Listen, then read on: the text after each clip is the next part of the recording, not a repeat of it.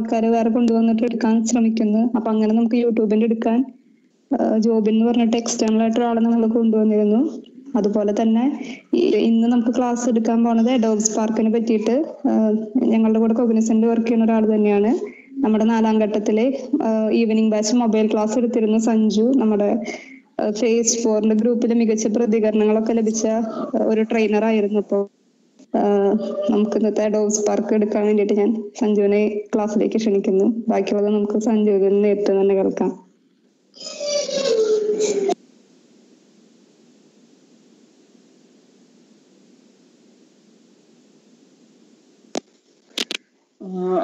സ്റ്റേജി അപ്പോൾ താങ്ക്സ്. അപ്പോൾ ക്ലാസ്സിന് വന്നിട്ടുള്ള എല്ലാവർക്കും നമസ്കാരം, ഗുഡ് ഈവനിങ്. അപ്പോൾ നിങ്ങളെല്ലാവരും കഴിഞ്ഞ പഠിച്ചുകൊണ്ടിരിക്കുകയാണ്. അപ്പോൾ ഇതും നിങ്ങൾക്ക് പുതിയ ഒരു നല്ല ടൂളായിരിക്കും എന്ന് ഞാൻ വിചാരിക്കുന്നു. അപ്പോൾ നിങ്ങളെല്ലാവരും ഏതെങ്കിലും ഒരു തരത്തിൽ, ഇപ്പൊ ഇതിൽ തന്നെ ഒരുപാട് പേരുണ്ടാവാം, ടീച്ചേഴ്സ് ഉണ്ടാവാം, അല്ലെങ്കിൽ സ്റ്റുഡൻസ് ഉണ്ടാവാം, അല്ലെങ്കിൽ മറ്റു പല കാര്യങ്ങളുമായിട്ട് ബന്ധപ്പെട്ട് കിടക്കുന്ന ഒരുപാട് ആൾക്കാരുണ്ടാവും. പക്ഷെ ഏതൊരു ആൾക്കാർക്കും എന്താ പറയുക, എളുപ്പത്തിൽ ഉപയോഗിക്കാൻ പറ്റുന്ന, അല്ലെങ്കിൽ നമുക്ക് അത്യാവശ്യ ഘട്ടങ്ങളിൽ വേറൊരാളുടെ ഹെൽപ്പ് ഇല്ലാതെ തന്നെ നമുക്ക് വേണ്ടുന്ന പോസ്റ്റുകളോ അല്ലെങ്കിൽ ഇപ്പൊ ചെറിയ ചെറിയ പോസ്റ്ററുകളോ അങ്ങനെയുള്ള കാര്യങ്ങൾ എന്ത് തന്നെ നമുക്ക് റെഡിയാക്കാൻ പറ്റുന്ന ഒരു ആപ്ലിക്കേഷനാണ് അഡോബി സ്പാർക്ക് എന്ന് പറയുന്നത്. അപ്പോൾ ഈ അഡോബി എന്ന് പറയുന്ന പേര് നിങ്ങൾ ഒരുപക്ഷെ ഒരുപാട് പേര് സുപരിചിതമായിട്ട് കേട്ടിട്ടുണ്ടാവാം. കാരണം നിങ്ങൾക്ക് ഏതെങ്കിലും തരത്തിൽ ഡിസൈനേഴ്സും ആയിട്ട് ബന്ധപ്പെടേണ്ട ഒരു സാഹചര്യം വന്നിട്ടുണ്ടെങ്കിൽ അവർ പലപ്പോഴും ഫോട്ടോഷോപ്പിനെ പറ്റിയും ഇല്ലാന്നുണ്ടെങ്കിൽ ഇന്നത്തെ ന്യൂജൻ പിള്ളേര് ലൈറ്റ് റൂമിനെ പറ്റിയൊക്കെ പറയുന്നത് കേട്ടിട്ടുണ്ടാവും. അപ്പോൾ അഡോബ് എന്ന് പറയുന്നത് ഡിസൈനേഴ്സിന് വേണ്ടി ഒരു തരത്തിൽ കൂടുതലും ഡിസൈനേഴ്സിന് വേണ്ടി സോഫ്റ്റ്വെയർസ് സെറ്റ് ചെയ്തിട്ടുള്ള, അല്ലെങ്കിൽ ഒരു വെബ് ഓറിയന്റഡ് ആയിട്ട് സോഫ്റ്റ്വെയർ സെറ്റ് ചെയ്യുന്ന ഒരു കമ്പനികളിലൊന്നാണ് അഡോബ്. അപ്പോൾ ഞാനിവിടെ പറയാൻ പോകുന്ന സോഫ്റ്റ്വെയർ കൂടുതലും ഒരു ഡിസൈൻ ഓറിയന്റഡ് സോഫ്റ്റ്വെയർ ആണ്. പക്ഷെ ഇത് അത്ര അധികമായിട്ട് ഡിസൈനേഴ്സ് അല്ലാത്ത ആൾക്കാർക്ക് പോലും വളരെ എളുപ്പത്തിൽ ഉപയോഗിക്കാൻ പറ്റുന്ന സോഫ്റ്റ്വെയറുകളിലൊന്നാണ്. ഇപ്പൊ നിങ്ങൾക്ക് എന്താ പറയാ, അത്ര അധികം ഡിസൈൻ നോളജോ അല്ലെങ്കിൽ അത്ര അധികം ഒരു ഡിസൈനറുടെ എക്സ്പെർട്ടീസോ ഒന്നും ഈ ഒരു ടൂൾ ഉപയോഗിക്കാൻ അല്ലെങ്കിൽ സ്പാർക്ക് ഉപയോഗിക്കുമ്പോൾ നിങ്ങൾക്ക് വേണമെന്നില്ല. പക്ഷെ നമുക്ക് ബേസിക് സെൻസ് ഉണ്ട്. അതായത് നമുക്ക് ഇങ്ങനെ വെച്ചാൽ നല്ലതായിരിക്കും, അല്ലെങ്കിൽ ഇത് ഇങ്ങനെ ആയാൽ നല്ലതായിരിക്കും. അതില്ലാന്നൊന്നും ആരും പറയേണ്ട കാര്യമില്ല. കാരണം ഒരുമാതിരിപ്പെട്ട നമ്മുടെ എല്ലാവർക്കും അത് നമ്മുടെ ഉള്ളിൽ തന്നെ ഉണ്ടാവും. കാരണം ചെറുപ്പം മുതലേ പൂക്കളോടുന്നവരാണ് നമ്മൾ, ചെറുപ്പം മുതലേ പല കാര്യങ്ങളും ചെയ്യുന്നവരാണ് നമ്മൾ. അപ്പൊ അതിലൊക്കെ നമ്മൾ കാണുന്ന സെൻസ് തന്നെയാണ് ശരിക്കും പറഞ്ഞു കഴിഞ്ഞാൽ ഒരു എന്തെങ്കിലും ഒരു വസ്തു അല്ലെങ്കിൽ ഏത് തന്നെയായാലും നമ്മൾ ഡിസൈൻ ചെയ്യുന്ന സമയത്ത് എന്താ പറയാ, നമ്മൾ ഉപയോഗിക്കേണ്ടത് അല്ലെങ്കിൽ നമുക്ക് കാണേണ്ടത്. കാരണം ഡിസൈൻ എന്ന് പറയുന്നത് സത്യം പറഞ്ഞു കഴിഞ്ഞാൽ പല അവസ്ഥയിലും മാറിക്കൊണ്ടിരിക്കും. നമ്മൾ ഇന്ന് കാണുന്ന ഡിസൈൻ ആയിരിക്കില്ല ഒരുപക്ഷെ നാളെ കാണുക. അപ്പോ മാറ്റങ്ങൾ എപ്പോഴും ഡിസൈനിൽ സംഭവിച്ചുകൊണ്ടിരിക്കും. അപ്പൊ നമ്മള് ബേസിക് ആയിട്ട് ഡിസൈൻ എങ്ങനെ ചെയ്യാം എന്ന് മനസ്സിലാക്കുന്നതിനൊപ്പം തന്നെ പുതിയതായിട്ട് എന്താണ് നമ്മുടെ ചുറ്റുമുള്ള ഡിസൈൻ ഇതുകളിൽ മാറ്റങ്ങൾ വരുന്നത്, ചിലപ്പോൾ സ്റ്റൈലുകളായിരിക്കാം, അല്ലെങ്കിൽ ചിലപ്പോൾ പുതിയ പുതിയ ടൂളുകളായിരിക്കും, അല്ലെങ്കിൽ പുതിയ സോഫ്റ്റ്വെയറുകളായിരിക്കും. അങ്ങനെയുള്ള കാര്യങ്ങൾ അപ്ഡേറ്റ് ചെയ്യാനും കൂടി ഒന്ന് ശ്രമിക്കുക. അപ്പോൾ ഞാൻ സ്പാർക്കിലേക്ക് ഇനി കൂടുതൽ സമയം കളയുന്ന സ്പാർക്കിലേക്ക് ഞാൻ പോകാം. അപ്പൊ ഞാൻ ഇന്ന് കൂടുതലായിട്ട് പറയുക സ്പാർക്കിന്റെ ഒരു ജനറൽ എന്താ പറയാ ഇന്റർഫേസും കാര്യങ്ങളും, അതിന്റെ സൈറ്റിന്റെ കാര്യം, പിന്നെ അതിനുശേഷം ഒരു പോസ്റ്റർ ഉണ്ടാക്കുന്നതിനെ പറ്റിയായിരിക്കും ഇന്ന്. പിന്നെ അതിന്റെ കൂടെ തന്നെ ഞാൻ പറയാൻ ഉദ്ദേശിക്കുന്നത് ബേസിക് ആയിട്ട് നമ്മൾ ഡിസൈൻ ചെയ്യുന്ന സമയത്ത് നമ്മൾ ശ്രദ്ധിക്കേണ്ട കുറച്ച് കാര്യങ്ങൾ. അത് ചിലപ്പോൾ നമ്മുടെ കളറുകളായിരിക്കാം. അതോടൊപ്പം നമുക്ക് ഫോണ്ടുകൾ, നമ്മുടെ എല്ലാ ഡിസൈനുകളിലും ഫോണ്ടുകൾ വരുന്നുണ്ട്. ഈ ഫോണ്ടുകൾ ഉപയോഗിക്കുന്ന സമയത്ത് ആ ഫോണ്ടുകൾ എങ്ങനെ നമുക്ക് സ്ട്രക്ചർ ചെയ്യാം, അല്ലെങ്കിൽ എങ്ങനെയാണ് ഫോണ്ടുകളുടെ ഘടന ഉണ്ടാവേണ്ടത്, അങ്ങനെയുള്ള കാര്യങ്ങൾ. പിന്നെ അതുപോലെ തന്നെ സ്പേസിങ് എന്ന് പറയുന്ന ഒരു കാര്യമുണ്ട്. അത് എനിക്ക് തോന്നുന്നു ഡിസൈനേഴ്സ്, നമ്മളൊരു സാധനം ഡിസൈൻ ചെയ്യുമ്പോൾ, അല്ലെങ്കിൽ നിങ്ങൾ ആയിട്ടുള്ള ഡിസൈനേഴ്സിന്റെ അടുത്ത് പോകുമ്പോൾ അവർ ഏറ്റവും കൂടുതൽ ശ്രദ്ധിക്കുന്ന കാര്യങ്ങളിൽ ഒന്നായിരിക്കും സ്പേസിങ് എന്ന് പറയുന്നത്. അതായത് ഒരു ഇമേജ് ടെക്സ്റ്റും തമ്മിലുള്ള സ്പേസ്, അല്ലെങ്കിൽ രണ്ട് ടെക്സ്റ്റുകൾ തമ്മിലുള്ള സ്പേസ്, അല്ലെങ്കിൽ ഇത് എങ്ങനെ എത്ര വലുപ്പത്തിൽ എങ്ങനെയൊക്കെ ഇത് ഏതൊക്കെ സ്ഥലത്ത് വെച്ച് കഴിഞ്ഞാൽ അതിന് നല്ല രീതിയിൽ ഒരു വിസിബിലിറ്റി ഉണ്ടാവും, അല്ലെങ്കിൽ അത് കാണാൻ പറ്റും ആൾക്കാർക്ക് എന്നുള്ളതൊക്കെ ചിന്തിക്കുന്ന ഒരിതാണ് സ്പേസിങ് എന്ന് പറയുന്നത്. അപ്പൊ ഈ 3 കാര്യങ്ങളെ പറ്റിയും വളരെ ഡീറ്റെയിൽ ആയിട്ടൊന്നുമല്ല, പക്ഷെ ബേസിക് ആയിട്ട് എല്ലാവർക്കും രീതിയിൽ വളരെ സിമ്പിൾ ആയിട്ടും കൂടി ഞാനൊന്ന് പറഞ്ഞു പോകും. അത് എന്തുകൊണ്ടാന്ന് വെച്ച് കഴിഞ്ഞാൽ നിങ്ങൾ നാളെ ഏതെങ്കിലും തരത്തിൽ സ്പാർക്ക് ആയാലും ഏതൊരു ടൂൾ ഉപയോഗിച്ചായാലും നിങ്ങൾ ഡിസൈൻ ചെയ്യുന്ന സമയത്ത് നിങ്ങൾക്ക് നിങ്ങളുടെ ഡിസൈൻ ഏറ്റവും മികച്ചതാക്കണമെങ്കിൽ ഇതിലെ ചില കാര്യങ്ങൾ അറിഞ്ഞു കഴിഞ്ഞാൽ അതിന് പറ്റും. അപ്പോ അതിന് വേണ്ടിയിട്ടാണ് ഞാൻ ഇതും കൂടി ഒന്ന് പറയാന്ന് വെച്ചത്. ഇപ്പൊ സ്പാർക്ക് എനിക്ക് തോന്നുന്നു നമ്മൾ ഇന്ന് പോസ്റ്റർ എന്ന് പറയുന്ന ഒരു സെക്ഷൻ മാത്രമായിരിക്കും ഞാൻ എടുക്കുക. അത് കഴിഞ്ഞ് ഡിസൈനിനെ പറ്റി ഞാൻ ഒന്ന് സംസാരിക്കാം. അത് കഴിഞ്ഞിട്ട് നമുക്ക് അടുത്ത ഇതിൽ എനിക്ക് തോന്നുന്നു അടുത്ത വീക്കെൻഡ് വെബിനാറും ഞാൻ തന്നെ ആയിരിക്കും. അപ്പോ സ്പാർക്കിന്റെ സെക്കൻഡ് സെക്ഷൻ, അതായത് സ്പാർക്കില് അടുത്ത 1-2 ഓപ്ഷൻസ് കൂടി നമുക്ക് നോക്കിയിട്ട് അവസാനിക്കാം.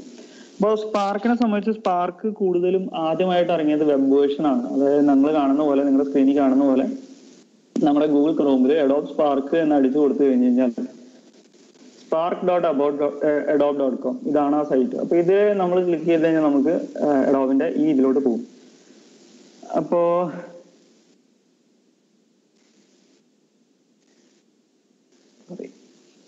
അപ്പോ നിങ്ങൾ സ്പാർക്കിൽ ജോയിൻ ചെയ്യുവാണെങ്കിൽ കൂടുതലും നിങ്ങൾ വരുന്ന ഒരു ഏരിയ ഇതായിരിക്കും. അപ്പോൾ അതല്ലെങ്കിൽ കൂടിയും ചില സമയത്ത് നിങ്ങൾക്ക് അറിയാം, ഇപ്പൊ സ്പാർക്ക് അഡോബിന്റെ ഒരു സോഫ്റ്റ്വെയർ ആയതുകൊണ്ട് തന്നെ പലപ്പോഴും നിങ്ങൾക്ക് സ്പാർക്കിൽ ലോഗിൻ ചെയ്യേണ്ടതായിട്ടുള്ള ഒരു അവസ്ഥ. അപ്പോ എനിക്ക് തോന്നുന്നു ഇപ്പൊ എനിക്കൊക്കെ എന്ന് പറഞ്ഞാൽ അഡോബിന്റെ ലോഗിൻ ഓൾറെഡി ഉണ്ട്. അപ്പൊ ഞാൻ ആ ലോഗിൻ ചെയ്തു വെച്ചിട്ടുണ്ട്. അപ്പൊ അതല്ലാന്നുണ്ടെങ്കിൽ നിങ്ങൾക്ക് ഗസ്റ്റ് യൂസർ ആയിട്ട് അല്ലെങ്കിൽ ഫ്രീ ട്രയൽ വേർഷൻ ആയിട്ടൊക്കെ നിങ്ങൾക്ക് ഇത് യൂസ് ചെയ്യാം. ഇനി അതല്ലാതെ തന്നെ എനിക്ക് തോന്നുന്നു അഡോബ് ടീച്ചേഴ്സിനും സ്റ്റുഡൻസിനും ഒക്കെ ആയിട്ട് അവർക്ക് സെപ്പറേറ്റ് ആയിട്ട് ചില ഫീച്ചേഴ്സ് അല്ല, ചില പാക്കേജുകളും കാര്യങ്ങളും ഒക്കെ അഡോബ് കൊടുക്കുന്നുണ്ടെന്ന് തോന്നുന്നു. അത് നമ്മൾ ലോഗിൻ ചെയ്യുന്ന സമയത്ത് നമ്മൾ സ്ക്രീനിൽ ടീച്ചേഴ്സോ സ്റ്റുഡൻസ് ആണോ എന്നൊക്കെ അതിനകത്ത് ചോദിക്കും. അപ്പൊ നമുക്ക് ആ വഴിയും അത് ചെയ്യാം. കാരണം നമുക്ക് ഇപ്പോ ഒരു ഡിസൈൻ പഠിപ്പിക്കുന്ന സ്ഥാപനങ്ങളാണെന്നുണ്ടെങ്കിൽ ആ സ്ഥാപനത്തിന് മൊത്തമായിട്ട് ഒരു ലൈസൻസ് ഉണ്ടാവും. അപ്പോൾ ഇപ്പൊ സ്കൂളുകൾക്കൊക്കെ ഇത് ഉപയോഗിക്കുകയാണെങ്കിൽ ടീച്ചേഴ്സിന് മൊത്തമായിട്ട് ഒരു ലൈസൻസ് അല്ലെങ്കിൽ സ്റ്റുഡൻസിന് മൊത്തമായിട്ട് ഒരു ലൈസൻസ് ഉണ്ടാവും. അപ്പൊ ആ ലൈസൻസ് വെച്ചിട്ട് നമുക്കിത് ഉപയോഗിക്കാം. അപ്പൊ അങ്ങനെ എന്നെനിക്ക് അറിയില്ല നിങ്ങളായിരിക്കുന്ന സ്ഥലങ്ങളിൽ.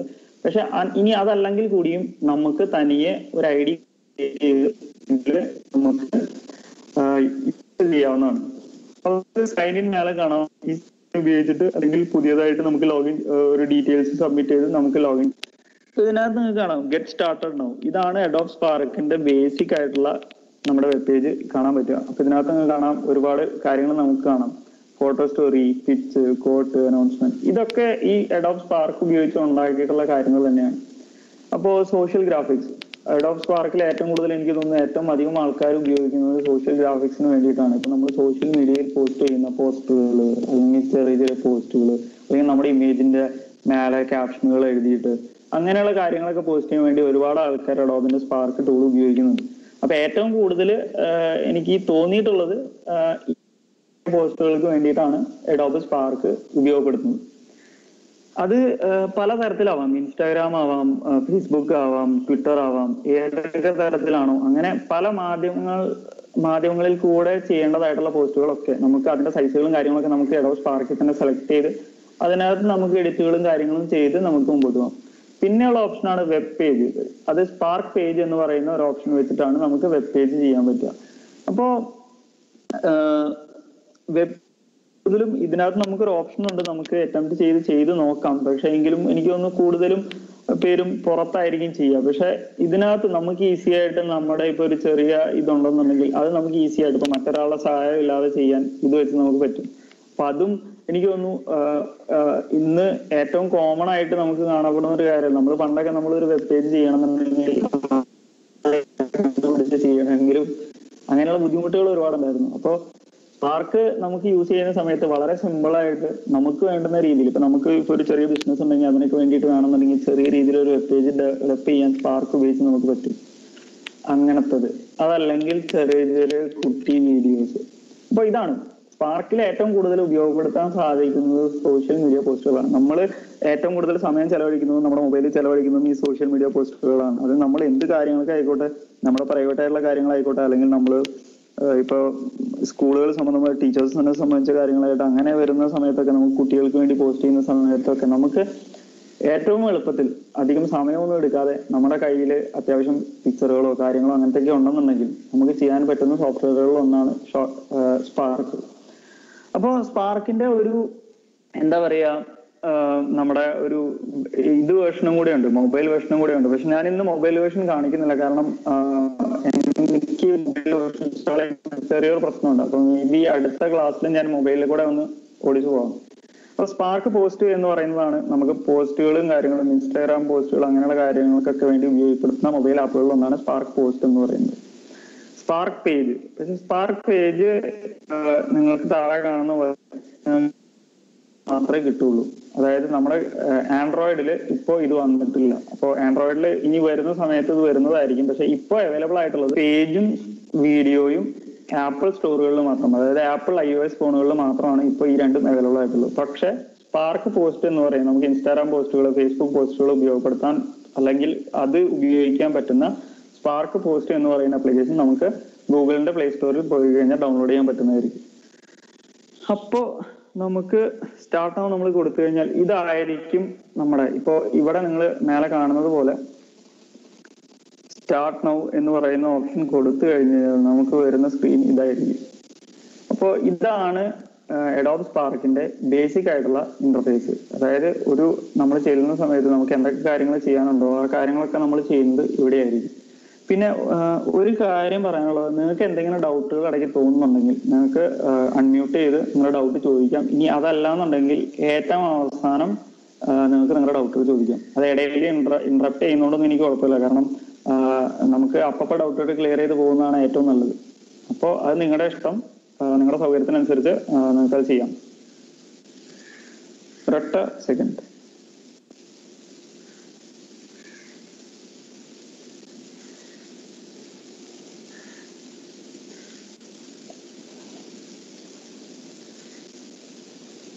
നിങ്ങൾക്ക് കാണാം ഇവിടെ ഒരു പ്ലസ് ഐക്കൺ നിങ്ങൾക്ക് കാണാം. അപ്പൊ ഈ പ്ലസ് ഐക്കണിൽ നിങ്ങൾക്ക് താഴോട്ട് ഇതാക്കുന്ന സമയത്ത് നിങ്ങൾക്ക് ഓപ്ഷൻസ് കാണാം. ഒരു ഫ്ലയർ എന്ന് പറയുന്നത് ഒരു ചെറിയ പോസ്റ്റർ അല്ലെങ്കിൽ ചെറിയ സൈസിലുള്ള ഒരു എന്താ പറയുക, സോറി നമ്മൾ പറയുന്ന പോലെ ചെറിയ കുട്ടി നോട്ടീസ് സൈസിൽ വരുന്ന ഒരു ഇതിനെയാണ് നമ്മൾ ഫ്ലയർ എന്ന് വിളിക്കുന്നത്.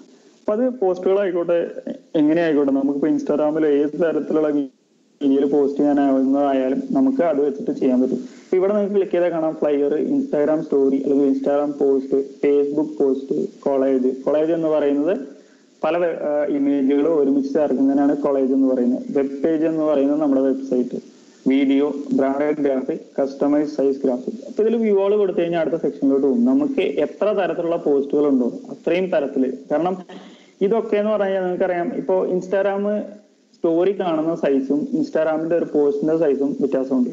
അതുപോലെ തന്നെയാണ് നമ്മുടെ ഫേസ്ബുക്കിലും. ഇപ്പോ ഫേസ്ബുക്കിൽ നിങ്ങൾ നോക്കി കഴിഞ്ഞാൽ നിങ്ങൾക്കറിയാം, നിങ്ങളുടെ ഫേസ്ബുക്കിൽ നിങ്ങൾ പോസ്റ്റ് ചെയ്യുമ്പോൾ വരുന്ന ഒരു പോസ്റ്റിന്റെ സൈസും അതേപോലെ തന്നെ നിങ്ങൾ കവർ ഫോട്ടോ ഇടുന്ന സമയത്ത് നിങ്ങൾ കവർ ഫോട്ടോയുടെ സൈസും രണ്ടാണ്. അപ്പൊ അത് ഓരോന്നിനും ഓരോ സ്പെസിഫിക്കേഷൻ അല്ലെങ്കിൽ ആ ഒരു സൈസ് ഡിഫൈൻ ചെയ്ത് ഫേസ്ബുക്കോ അല്ലെങ്കിൽ ഇൻസ്റ്റാഗ്രാമോ വെച്ചിട്ടുണ്ട്. അപ്പൊ ഇവിടെ നമ്മൾ നോക്കിക്കഴിഞ്ഞാൽ നമ്മൾ ഈ സ്റ്റോറി അല്ലെങ്കിൽ ഇൻസ്റ്റാഗ്രാം പോസ്റ്റ് എന്നുള്ളത് ക്ലിക്ക് ചെയ്ത് കഴിഞ്ഞു കഴിഞ്ഞാൽ അത് ചെല്ലുന്നത് ഒരു മിനിറ്റ്. ഓക്കെ, സ്ക്രീന് കാണിക്കുന്നുണ്ട്, സ്ക്രീൻ ഷെയർ ചെയ്യുന്നുണ്ടോ? ഉണ്ട്, കാണുന്നില്ല. ഇല്ല, ബാക്കിയുള്ളവർ കാണുന്നുണ്ടോ? കാണാനുണ്ട്. കാണുന്നുണ്ട്.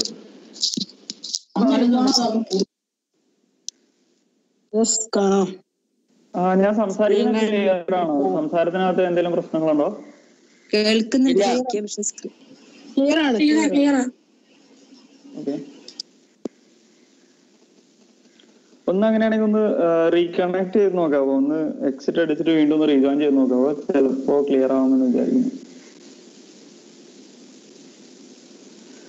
ഓക്കെ, അപ്പൊ നിങ്ങൾക്ക് കാണാവുന്ന പോലെ ഒരുപാട് ഓപ്ഷൻസ് നിങ്ങൾക്ക് മേലെ തന്നെ കിട്ടും. അപ്പൊ ഇതില് നമുക്ക് ഏതാണോ വേണ്ടത് എന്നത് അനുസരിച്ച് നമുക്ക് ചൂസ് ചെയ്യാം എന്നുള്ളതാണ് ഇതിനകത്ത് നമുക്ക് കിട്ടുന്ന ഏറ്റവും വലിയ ഒരു സൗകര്യം എന്ന് പറയുന്നത്. അപ്പൊ ഇതിനകത്ത് കസ്റ്റം സൈസ് എന്ന് പറയുന്ന ഓപ്ഷൻ, ഇപ്പൊ ഇത് നിങ്ങൾക്ക് വായിക്കുമ്പോൾ തന്നെ എന്താണെന്ന് എല്ലാം മനസ്സിലാവും. അപ്പൊ അതിൽ ഞാൻ കസ്റ്റം സൈസ് എന്ന് പറയുന്ന ഓപ്ഷൻ ഞാൻ ചുമ്മാ എടുത്ത് കാണിക്കാം. കസ്റ്റം സൈസ് എന്നതുകൊണ്ട് ഉദ്ദേശിക്കുന്നത്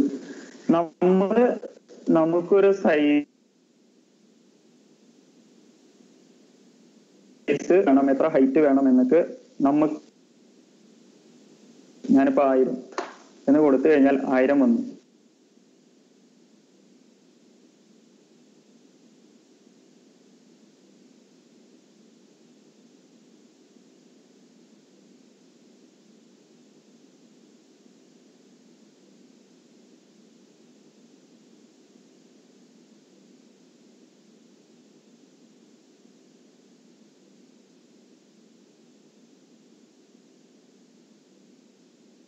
മില്ലിമീറ്ററും ഒരു പരിധി വരെ നിങ്ങൾക്ക് നേരെ മില്ലിമീറ്റർ എടുക്കാം, അല്ലെങ്കിൽ ഇഞ്ചുകൾ എടുക്കാം.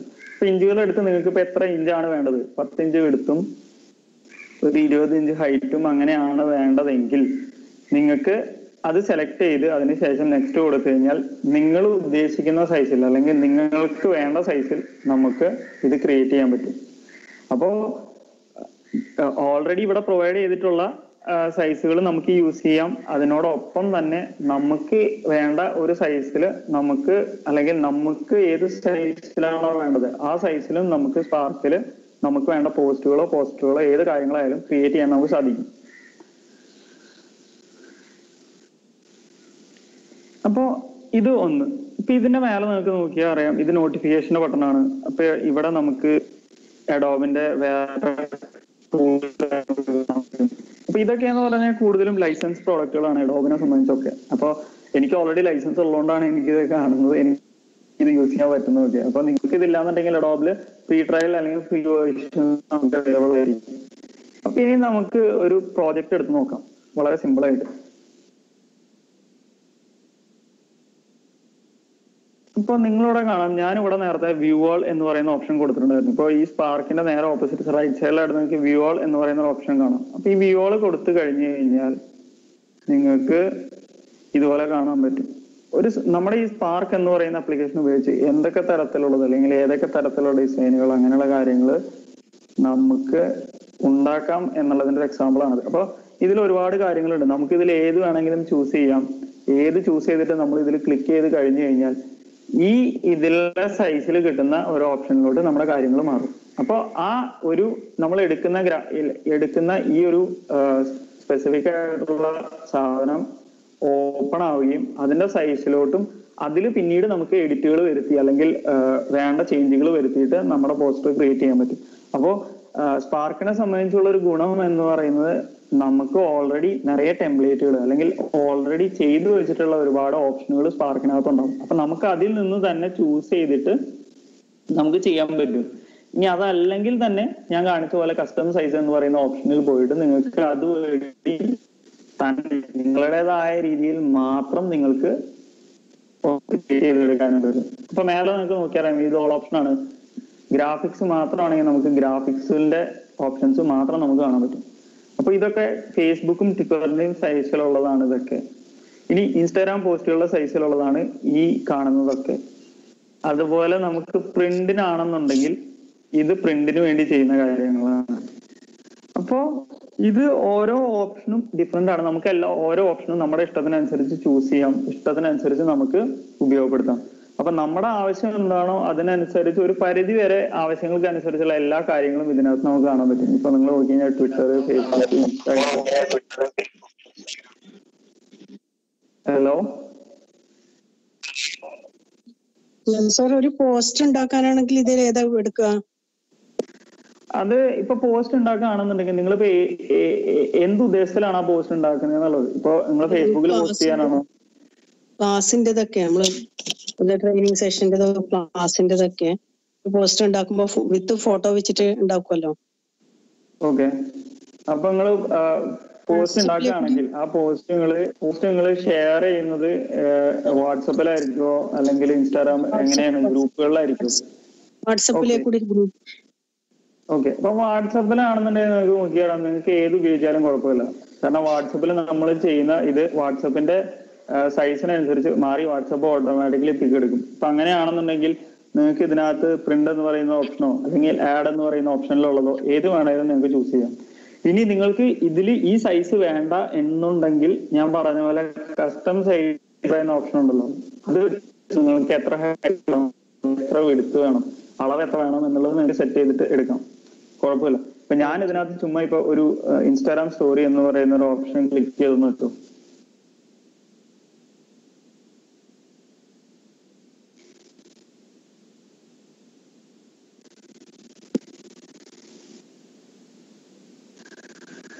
അപ്പൊ ഞാൻ ക്ലിക്ക് ചെയ്തു, അത് മേലെ വന്നിട്ടുണ്ട്. അപ്പൊ ഇനി ഇതിലാണ് നമുക്ക് ആവശ്യമായ എഡിറ്റുകളും കാര്യങ്ങളും നമ്മൾ വരുത്തുക. അപ്പൊ നിങ്ങൾക്ക് അവര് ഓൾറെഡി ഉള്ള ഒരു ടെംപ്ലേറ്റ് നമുക്ക് തന്നിട്ടുണ്ട്. അപ്പൊ ആ ടെംപ്ലേറ്റിൽ നമുക്ക് എഡിറ്റുകളും കാര്യങ്ങളും വരുത്താം. അപ്പൊ നിങ്ങൾക്ക് റൈറ്റ് സൈഡിൽ കാണാം, ഈ റൈറ്റ് സൈഡിൽ കാണുന്നതൊക്കെ തീമുകളാണ്. നമുക്ക് ഇതില് ഓട്ടോമാറ്റിക്കലി ആയിട്ട് ഇവര് ഓൾറെഡി സെറ്റ് ചെയ്ത് വെച്ചിട്ടുള്ള തീമുകളാണ്. ഇപ്പൊ ഞാൻ ഇത് സെലക്ട് ചെയ്തു. ഇത് സെലക്ട് കൊടുത്തിട്ട് ഞാൻ ഇവിടെ ക്രിയേറ്റ് ദിസ് ടെംപ്ലേറ്റ് എന്ന് കൊടുത്തു കഴിഞ്ഞു കഴിഞ്ഞാൽ ആ ടെംപ്ലേറ്റ് എനിക്ക് ഓപ്പൺ ആയി കിട്ടും. അപ്പൊ ഇതിൽ നിങ്ങൾക്ക് അറിയാം, ഞാൻ ഈ ടെംപ്ലേറ്റിൽ എവിടെ ക്ലിക്ക് ചെയ്താലും ഇതൊക്കെ എഡിറ്റബിൾ ആണ്. നമുക്ക് ഇതിലൊക്കെ ഓരോ ടെക്സ്റ്റ് ആയാലും ശരി, നമ്പറുകളായാലും ശരി, എന്തായാലും ശരി, അതൊക്കെ എഡിറ്റ് ചെയ്ത് നമുക്ക് മാറ്റങ്ങൾ വരുത്താൻ പറ്റും.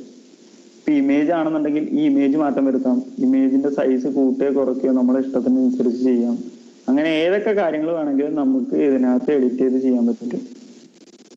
ഇപ്പൊ നിങ്ങൾ ചോദിച്ചു ഒരു ഇമേജ് ഇട്ടിട്ട് നിങ്ങൾക്ക് ഒരു ടെക്സ്റ്റും എഴുതി കാര്യങ്ങൾ എങ്ങനെ ചെയ്യണം എന്നുണ്ടെങ്കിൽ, ഇപ്പൊ നിങ്ങൾ ഇതുപോലത്തെ ഒരു തീം എടുത്തു എന്ന് വെച്ചു. അപ്പൊ ഈ തീമിൽ നമ്മൾ പോയിട്ട് ഈ ഇമേജ് നമ്മൾ സെലക്ട് ചെയ്തു. ഈ ഇമേജ് സെലക്ട് ചെയ്തതിന് ശേഷം വലതു ഭാഗത്ത് കണ്ടു കഴിഞ്ഞ് കഴിഞ്ഞാൽ നിങ്ങൾക്ക് റീപ്ലേസ് എന്ന് പറയുന്ന ഒരു ഓപ്ഷൻ കാണാം. അതിന് താഴെയായിട്ട് റിമൂവ് ബാക്ക്ഗ്രൗണ്ട് എന്ന് പറയുന്ന ഓപ്ഷൻ. ഇപ്പൊ ഞാൻ റിമൂവ് ബാക്ക്ഗ്രൗണ്ട് കൊടുത്തു കഴിഞ്ഞാൽ ഈ ഇമേജ് ഇല്ലാതായി പോകും, ഈ ഇമേജ് റിമൂവ് ആവും. ഇനി റീപ്ലേസ് ഞാൻ കൊടുക്കുകയാണെന്ന് വെച്ചോ,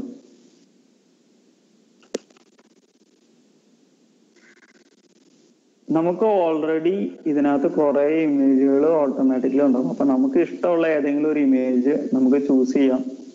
അതല്ല എന്നുണ്ടെങ്കിൽ ഇതിനകത്ത് ഇമേജ് എന്ന് പറയുന്ന ഒരു ഓപ്ഷൻ കാണാൻ പറ്റും. അതിനകത്ത് അതുവഴി നമുക്ക് നമ്മുടെ സിസ്റ്റത്തിനകത്തുള്ള ഇമേജും നമുക്ക് എടുക്കാൻ പറ്റും. ഞാൻ ഈ ഇമേജ് ചൂസ് ചെയ്തു, റീപ്ലേസ് ഞാൻ ഇതിലൊരു ഇമേജ് ചൂസ് ചെയ്തു.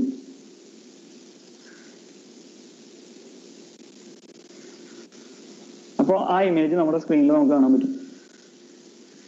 ക്ലിയർ ആണോ?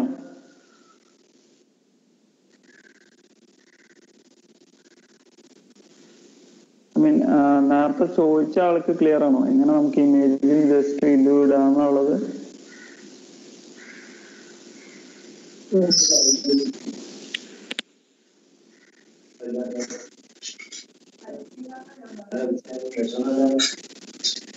ഓക്കെ, ഞാനപ്പോ ക്ലിയർ ആണെന്ന് വിചാരിക്കുന്നു. അപ്പൊ ഞാൻ ഇപ്പൊ ഇതെടുത്തു. അപ്പൊ ഞാൻ ഇനി സ്പാർക്കിൽ അടുത്ത കുറച്ച് ഓപ്ഷനുകൾ നമുക്ക് റൈറ്റ് സൈഡിൽ നമുക്ക് ടൂൾസ് പോലെ ഉണ്ടാവും. ഇപ്പൊ ഏത് സോഫ്റ്റ്വെയർ എടുത്തു കഴിഞ്ഞാലും അപ്പൊ അങ്ങനെയുള്ള കുറച്ച് കാര്യങ്ങൾ നമുക്ക് പരിചയപ്പെടുത്താം. ഇതിനകത്ത് നിങ്ങൾക്ക് കാണാം ആഡ് എന്ന് പറയുന്ന ഓപ്ഷൻ. ഇപ്പൊ ആഡ് എന്ന് പറയുന്ന ഓപ്ഷനിൽ നമ്മൾ ക്ലിക്ക് ചെയ്ത് കഴിഞ്ഞാൽ നമുക്ക് ടെക്സ്റ്റ് ആഡ് ചെയ്യണമെങ്കിൽ ടെക്സ്റ്റ് ആഡ് ചെയ്യാം, ഫോട്ടോ ആഡ് ചെയ്യണമെങ്കിൽ ഫോട്ടോ ആഡ് ചെയ്യാം, ഒരു ഐക്കൺ ആഡ് ചെയ്യണമെങ്കിൽ ഐക്കൺ ആഡ് ചെയ്യാം, ഒരു ലോഗോ ആഡ് ചെയ്യണമെങ്കിൽ ലോഗോ ആഡ് ചെയ്യാം. അപ്പോൾ അവിടെ ടെക്സ്റ്റ് എന്ന് പറയുന്ന ഒരു ഓപ്ഷൻ കിട്ടും. അപ്പൊ ടെക്സ്റ്റ് ഞാൻ ക്ലിക്ക് ചെയ്ത് കഴിഞ്ഞാൽ ഇപ്പൊ എന്റെ സ്വന്തം ഇതിനകത്ത് എനിക്ക് എന്തെങ്കിലും ആഡ് ചെയ്താൽ മതിയെങ്കിൽ ഞാനിപ്പോ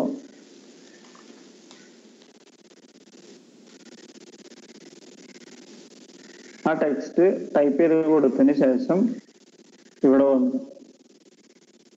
ഇപ്പൊ ഇതിന്റെ കളറ്, ഇപ്പൊ ഇതിന്റെ ഫോണ്ട് സൈസും കാര്യങ്ങളും, ഇപ്പൊ ഇതിനകത്ത് ഇത് ഇപ്പൊ ഇതിനകത്ത് നിങ്ങൾക്ക് അറിയാം ലാറ്റോ ബോൾഡ് എന്ന് പറയുന്ന ഒരു ടെക്സ്റ്റാണ് ഇത് കിടക്കുന്നത്. അപ്പൊ ഇതിനകത്ത് ടെക്സ്റ്റുകളും കാര്യങ്ങളും ഫോണ്ടുകൾ വേറെ പലതും നമുക്ക് കാണാൻ പറ്റും. അപ്പൊ ഇതിനകത്ത് കുറേയുള്ള ഫോണ്ടുകൾ ചിലപ്പോൾ എന്റെ സിസ്റ്റത്തിനകത്തുള്ള ഫോണ്ടുകൾ തന്നെയായിരിക്കും. അതല്ലാന്നുണ്ടെങ്കിൽ നിങ്ങൾക്ക് ഫോണ്ടുകൾ കൂടുതൽ ഡൗൺലോഡ് ചെയ്ത് ഇൻസ്റ്റാൾ ചെയ്യാം. ഞാൻ ഫോണ്ട് സൈസ് ഞാൻ ഇങ്ങനെ മാറ്റി, ഒരു ഇഷ്ടമുള്ള ഫോണ്ട് എടുത്തു, ഫോണ്ടിന്റെ സൈസ് ഞാൻ മാറ്റുവാണ്.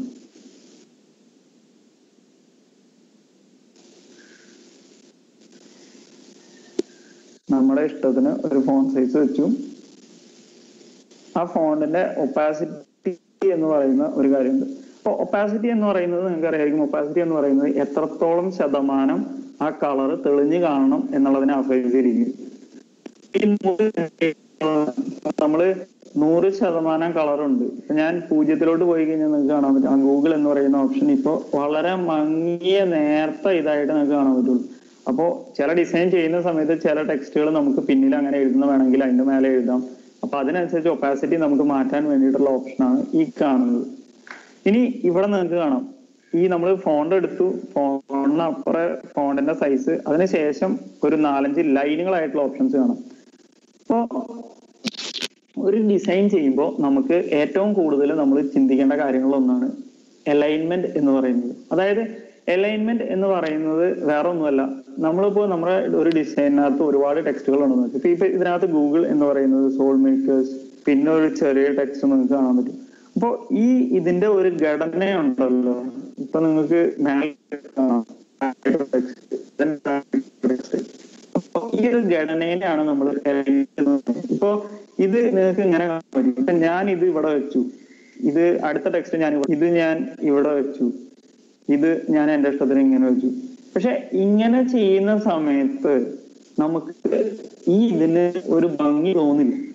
കാരണം പല ടെക്സ്റ്റുകളും പലതായിട്ടാണ് കിടക്കുന്നത്. അപ്പൊ നമ്മൾ പല രീതിയിലായിട്ട് ഈ ടെക്സ്റ്റുകൾ എടുക്കുന്ന സമയത്ത് തന്നെ നമുക്ക് ഏതാണ് ഹെഡിങ്, ഏതാണ് രണ്ടാമത്തെ സബ് ഹെഡിങ്, അല്ലെങ്കിൽ ഏതാണ് ഇതിൽ ഇമ്പോർട്ടന്റ് ആയിട്ടുള്ള ടെക്സ്റ്റ് എന്നുള്ളതൊക്കെ നമുക്ക് നമ്മൾ ഇത് കൊടുക്കുന്ന സമയത്ത് ഇത് വായിക്കുന്ന ആൾക്ക് മനസ്സിലാക്കാൻ ഒരു ബുദ്ധിമുട്ടുണ്ട്. അപ്പൊ അങ്ങനെ കൃത്യമായിട്ട് നമ്മൾ ഇത് അറേഞ്ച് ചെയ്യുന്നതിനെയാണ് നമ്മൾ അലൈൻമെന്റ് എന്ന് പറയുന്നത്. അപ്പോ നല്ല രീതിയിൽ അലൈൻമെന്റ് ചെയ്ത് കഴിഞ്ഞു കഴിഞ്ഞാൽ, അപ്പൊ അലൈൻമെന്റ് പല രീതിയിൽ ചെയ്യാം. ഇപ്പോ ഇതിനകത്ത് നോക്കി കഴിഞ്ഞു കഴിഞ്ഞാൽ നിങ്ങൾക്ക് എന്താ പറയാ, സെന്റർ മാത്രമായിട്ട് ഇത് സെന്റർ അലൈൻഡ് എന്ന് പറയും. അതായത് ഒരു ഇമേജിന്റെ അല്ലെങ്കിൽ ഒരു പോസ്റ്ററിന്റെ നേർരേഖയിൽ, അതായത് ഏറ്റവും മധ്യത്തിലായിട്ട് അറേഞ്ച് ചെയ്തിരിക്കുന്നതുകൊണ്ടാണ് ഇതിനെ സെന്റർ അലൈൻഡ് എന്ന് പറയുന്നത്. ഇപ്പൊ ഞാൻ ഇതിനെ ലെഫ്റ്റ് അലൈൻഡ് എന്ന് പറയുന്ന ഒരു ഓപ്ഷൻ ഉണ്ട്, റൈറ്റ് അലൈൻഡ് എന്ന് പറയുന്ന ഒരു ഓപ്ഷൻ ഉണ്ട്. പക്ഷെ ഈ left aligned right aligned option നിങ്ങൾക്ക് കാണണമെന്നുണ്ടെങ്കിൽ നിങ്ങൾക്ക് ഒരു സിംഗിൾ ടെക്സ്റ്റിൽ പറ്റില്ല. അപ്പൊ ഞാൻ ഈ ടെക്സ്റ്റ് ഞാൻ വലുതാക്കുകയാണ്.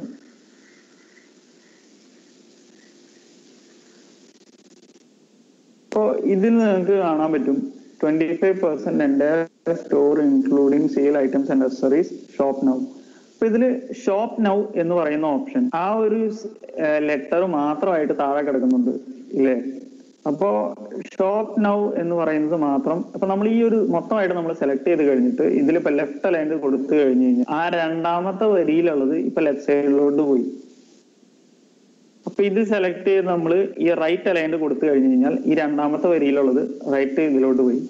അപ്പൊ ഇത് എത്ര വരികളുണ്ടോ അതിനനുസരിച്ച് ഇത് മാറിക്കൊണ്ടിരിക്കും. ഇപ്പോ ഞാനിവിടെ എഡിറ്റ് ചെയ്യണം എന്ന് വിചാരിക്കുകയാണ്. ഷോപ്പ് നൗ ഒരു 3-4 വരി ഉണ്ട് എന്ന് വെച്ചോ, ഞാൻ ഡൺ ചെയ്തു. അപ്പോ ഇത് കണ്ടോ, ഇപ്പൊ നിങ്ങൾക്ക് ഇതിനകത്ത് മനസ്സിലാവും ഒരൊറ്റ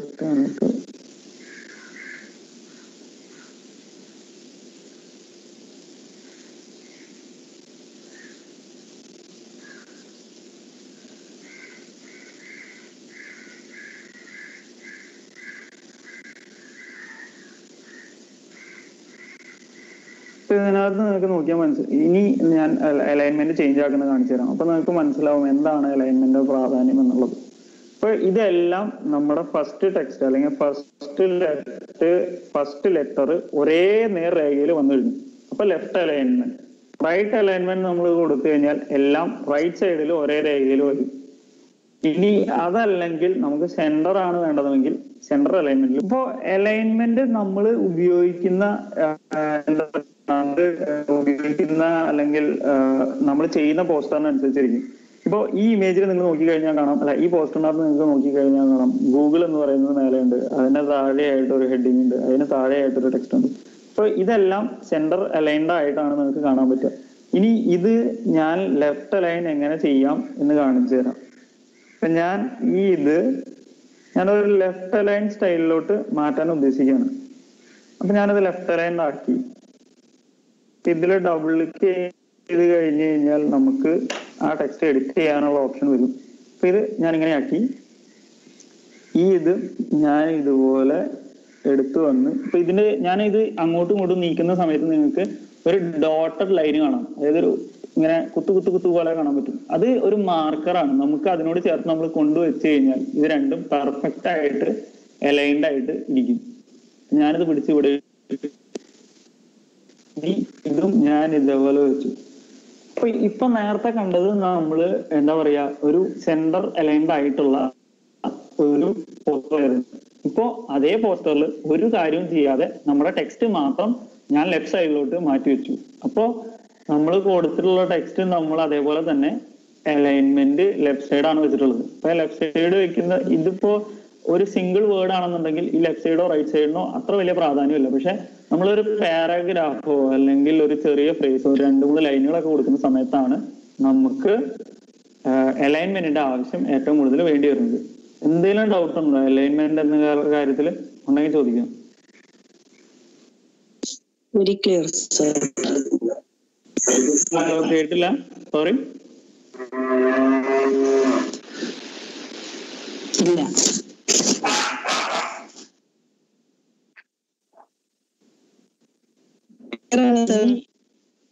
ഹലോ, ഡൗട്ട് ചോദിക്കാനോ ആർക്കെങ്കിലും ഉണ്ടെന്നുണ്ടെങ്കിൽ ചോദിക്കാം. ഇല്ലെങ്കിൽ ഞാൻ അടുത്ത ഇതിലോട്ട് എടുക്കാം. ഓക്കെ, ഇനി അടുത്തൊരു ഓപ്ഷൻ നിങ്ങൾക്ക് കാണാൻ പറ്റും, സ്പേസിംഗ് എന്ന് പറയുന്ന ഒരു ഓപ്ഷൻ. അപ്പൊ ഈ സ്പേസിംഗ് എന്ന് പറയുന്ന ഓപ്ഷനും നമുക്ക് 2-3 സെന്റൻസ് അല്ലെങ്കിൽ 2-3 അല്ലെങ്കിൽ ഒരു പാരഗ്രാഫിന് ഉപയോഗപ്പെടുത്താവുന്ന ഒരു കാര്യമാണ്. അപ്പൊ ഇതിനകത്ത് ഓൾറെഡി ലൈനിന്റെ ഹൈറ്റ് 35, ലെറ്റർ സ്പേസിംഗ് 0 എന്ന് നിങ്ങൾക്ക് കാണാൻ പറ്റും. അപ്പോൾ ഈ അലൈൻമെന്റിന്റെ നേരെ അപ്പുറയാണ് ഈ സ്പേസിംഗ്. ഏറ്റവും അവസാനം കാണുന്ന ഇതാണ് സ്പേസിംഗ് എന്ന് പറയുന്നത്. അപ്പൊ നമ്മൾ ആദ്യം നമുക്ക് വേണ്ട ടെക്സ്റ്റ് നമ്മൾ സെലക്ട് ചെയ്യുക. സെലക്ട് ചെയ്തതിനു ശേഷം ഈ സ്പേസിംഗ് എന്ന് പറയുന്നത് നമ്മൾ ക്ലിക്ക് ചെയ്ത് കഴിഞ്ഞെന്ന് വെച്ചാൽ ഇപ്പൊ ലൈൻ 35 എന്ന് കാണുന്നുണ്ട്. അപ്പൊ ഞാനിത് കുറയ്ക്കുകയാണ്. അപ്പൊ കുറയ്ക്കുന്ന സമയത്ത് നിങ്ങൾക്ക് മനസ്സിലാവും 2 ലൈനുകൾ തമ്മിലുള്ള സ്പേസ് ശരിക്ക് മാറുന്നുണ്ട്. അപ്പോൾ ഈ ലൈനുകൾ തമ്മിലുള്ള ഈ സ്പേസ് മാറുന്നതിന് ശരിക്കും ഞങ്ങളുടെ ഇതിൽ ഞങ്ങൾ വേറൊരു ടേം വിളിക്കും. അത് ഞാൻ ഇത് കഴിഞ്ഞതിന് ശേഷം, ഞാൻ ഈ പോസ്റ്ററിന്റെ ഇതും സ്പാർക്കിന്റെ ഒരു ബേസിക് ഇതും പറഞ്ഞതിന് ശേഷം ഞാൻ ഡിസൈനെ പറ്റി സംസാരിക്കുന്ന സമയത്ത് ഞാനത് പറഞ്ഞ് മനസ്സിലാക്കി തരാം. അപ്പോൾ ഇതിനകത്ത് നിങ്ങൾക്ക് നിങ്ങളുടെ സ്പേസ് എത്രത്തോളം വേണമെങ്കിൽ മാറ്റണമെങ്കിൽ അതിനനുസരിച്ച് നമുക്ക് മാറ്റാൻ പറ്റും. അപ്പൊ ഇത് ഹൊറിസോണ്ടൽ, അതായത് ഒരു 2-3 ലൈനുകൾ ഉണ്ടെങ്കിൽ ലൈനുകൾ തമ്മിലുള്ള അകലം ആണ് ഇതുകൊണ്ട് നമുക്ക് മാറ്റാൻ ഉദ്ദേശിക്കുന്നത്. അപ്പോൾ ഈ അകലത്തിന്റെ ഇപ്പൊ നിങ്ങൾ ഇതുപോലൊരു ഓപ്ഷൻ കൊടുക്കുന്ന സമയത്ത് നിങ്ങൾ ചിന്തിക്കുന്നുണ്ടോ എന്തിനാണ് ഇതിന്റെ ഒരു ഓപ്ഷൻ എന്ന് വെച്ച് കഴിഞ്ഞാൽ, ഇപ്പൊ നമ്മൾ വേർഡ് പോലെയുള്ള ഡോക്യുമെന്റ്സ് അടിച്ചു കഴിഞ്ഞാൽ നമ്മളൊക്കെ ചുമ്മാ ഡോക്യുമെന്റിൽ വേർഡ് നമ്മളിങ്ങനെ ടൈപ്പ് ചെയ്തുകൊണ്ട് പോവുക എന്നല്ലാതെ പ്രോപ്പർ ആയിട്ട് സ്പേസിങ് കൊടുക്കാൻ നമ്മൾ ഉദ്ദേശിക്കാറില്ല. പക്ഷെ വേർഡ് പോലെയുള്ള സോഫ്റ്റ്വെയറുകൾ പലപ്പോഴും ഒരു ടൈപ്പിംഗ് അല്ലെങ്കിൽ നമുക്ക് വായിക്കാൻ അങ്ങനെയുള്ള ഒരു ഇതിനു വേണ്ടി ആയതുകൊണ്ട് തന്നെ സ്പേസിങ്ങിന് അത്ര അധികം ഇമ്പോർട്ടന്റ് അതിനകത്ത് നമുക്ക് ആവശ്യമില്ല. പക്ഷെ നമ്മളൊരു പോസ്റ്റർ ചെയ്യുന്ന സമയത്ത് അല്ലെങ്കിൽ അതുപോലുള്ള പോസ്റ്റുകൾ എന്തെങ്കിലും ചെയ്യുന്ന സമയത്ത് നമുക്ക് സ്പേസിങ് എന്ന് പറയുന്നത് നമ്മൾ ഒരുപാട് ശ്രദ്ധിക്കണം. കാരണം നമ്മൾ വായിക്കുന്ന അല്ല നമ്മൾ ചെയ്യുന്ന പോസ്റ്റർ വായിക്കുന്ന ആൾക്ക് നമ്മൾ എഴുതുന്ന ടെക്സ്റ്റുകളോ കാര്യങ്ങളോ കൃത്യമായിട്ട് അവരുടെ കണ്ണിൽ പെടുന്നുണ്ട് എന്ന് നമ്മൾ ഉറപ്പാക്കണം. കാരണം അങ്ങനെ ഉറപ്പാക്കിയാൽ മാത്രമാണ് എന്തു പറയുക ആ പോസ്റ്റർ അല്ലെങ്കിൽ നമ്മൾ ചെയ്യുന്ന ആ പോസ്റ്ററിന് ശരിക്ക് ഒരു എന്താ പറയുക ഒരു മീനിങ് ഉണ്ടാവുന്നുള്ളൂ. ഇപ്പൊ നമ്മൾ ഇതുപോലെ ചെയ്തിട്ട് 4 ആൾക്ക് അല്ലെങ്കിൽ നമ്മൾ ചെയ്തതിൽ നിന്ന് അവർക്കൊന്നും മനസ്സിലാവുന്നില്ല എന്നുണ്ടെങ്കിൽ നമ്മൾ ചെയ്യുന്ന ഈ പോസ്റ്ററിനെ കൊണ്ട് യാതൊരു ഉപകാരം ഉണ്ടാവുന്നില്ല. ഇപ്പൊ ഇവിടെ നിങ്ങൾ നോക്കിയാൽ അറിയാം, ഇപ്പൊ നമ്മളൊരു പോസ്റ്റർ ആണ് എന്ന് വെച്ചോ, ഇപ്പൊ ഇതിനകത്ത് ഷോപ്പ് നൗ എന്ന് പറയുന്ന ഒരു ഓപ്ഷൻ ഉണ്ട്. അപ്പോ ചില ഓപ്ഷനുകൾ ഇപ്പൊ ഇതിൽ ലിങ്ക് കൊടുക്കാൻ പറ്റും എന്ന് എനിക്ക് തോന്നുന്നില്ല. ചില സ്ഥലത്ത് നമുക്ക് ഇവിടെ ഒരു ബിസിനസ് ഉണ്ടെങ്കിൽ ആ ബിസിനസിന്റെ ലിങ്ക് കൊടുക്കാൻ പറ്റും. അപ്പൊ അങ്ങനെയാണെന്നുള്ള ഈ ഷോപ്പ് നൗ എന്നുള്ളത് ഇപ്പൊ ലിങ്ക് കൊടുക്കാൻ പറ്റിയില്ലെങ്കിൽ കൂടിയും ഈ ഒരു ടെക്സ്റ്റിന് ഇതിനേക്കാൾ കൂടുതൽ പ്രാധാന്യം വേണം എന്ന് ഞാൻ പറയും. കാരണം എന്തുകൊണ്ടാന്ന് വെച്ച് കഴിഞ്ഞാൽ നമ്മൾ ഇതുപോലെ ഒരു ഷൂസിന്റെ പടം വെച്ചിട്ട് നമ്മൾ ഒരു പ്രോഡക്റ്റ് സെൽ ചെയ്യാൻ നോക്കുകയാണ്. അപ്പൊ ഈ ഷൂസിന് വേണ്ടിയാണ് നമ്മൾ ഈ പോസ്റ്റ് ഉണ്ടാക്കുന്നത്. അപ്പൊ നമ്മൾ ഈ യൂസറിനോട് പറയുന്ന കാര്യം ഒറ്റ മിനിറ്റ്, എന്റെ അവിടെ കുറച്ച് ഡിസ്റ്റർബൻസ് ഉണ്ട്, സോറി.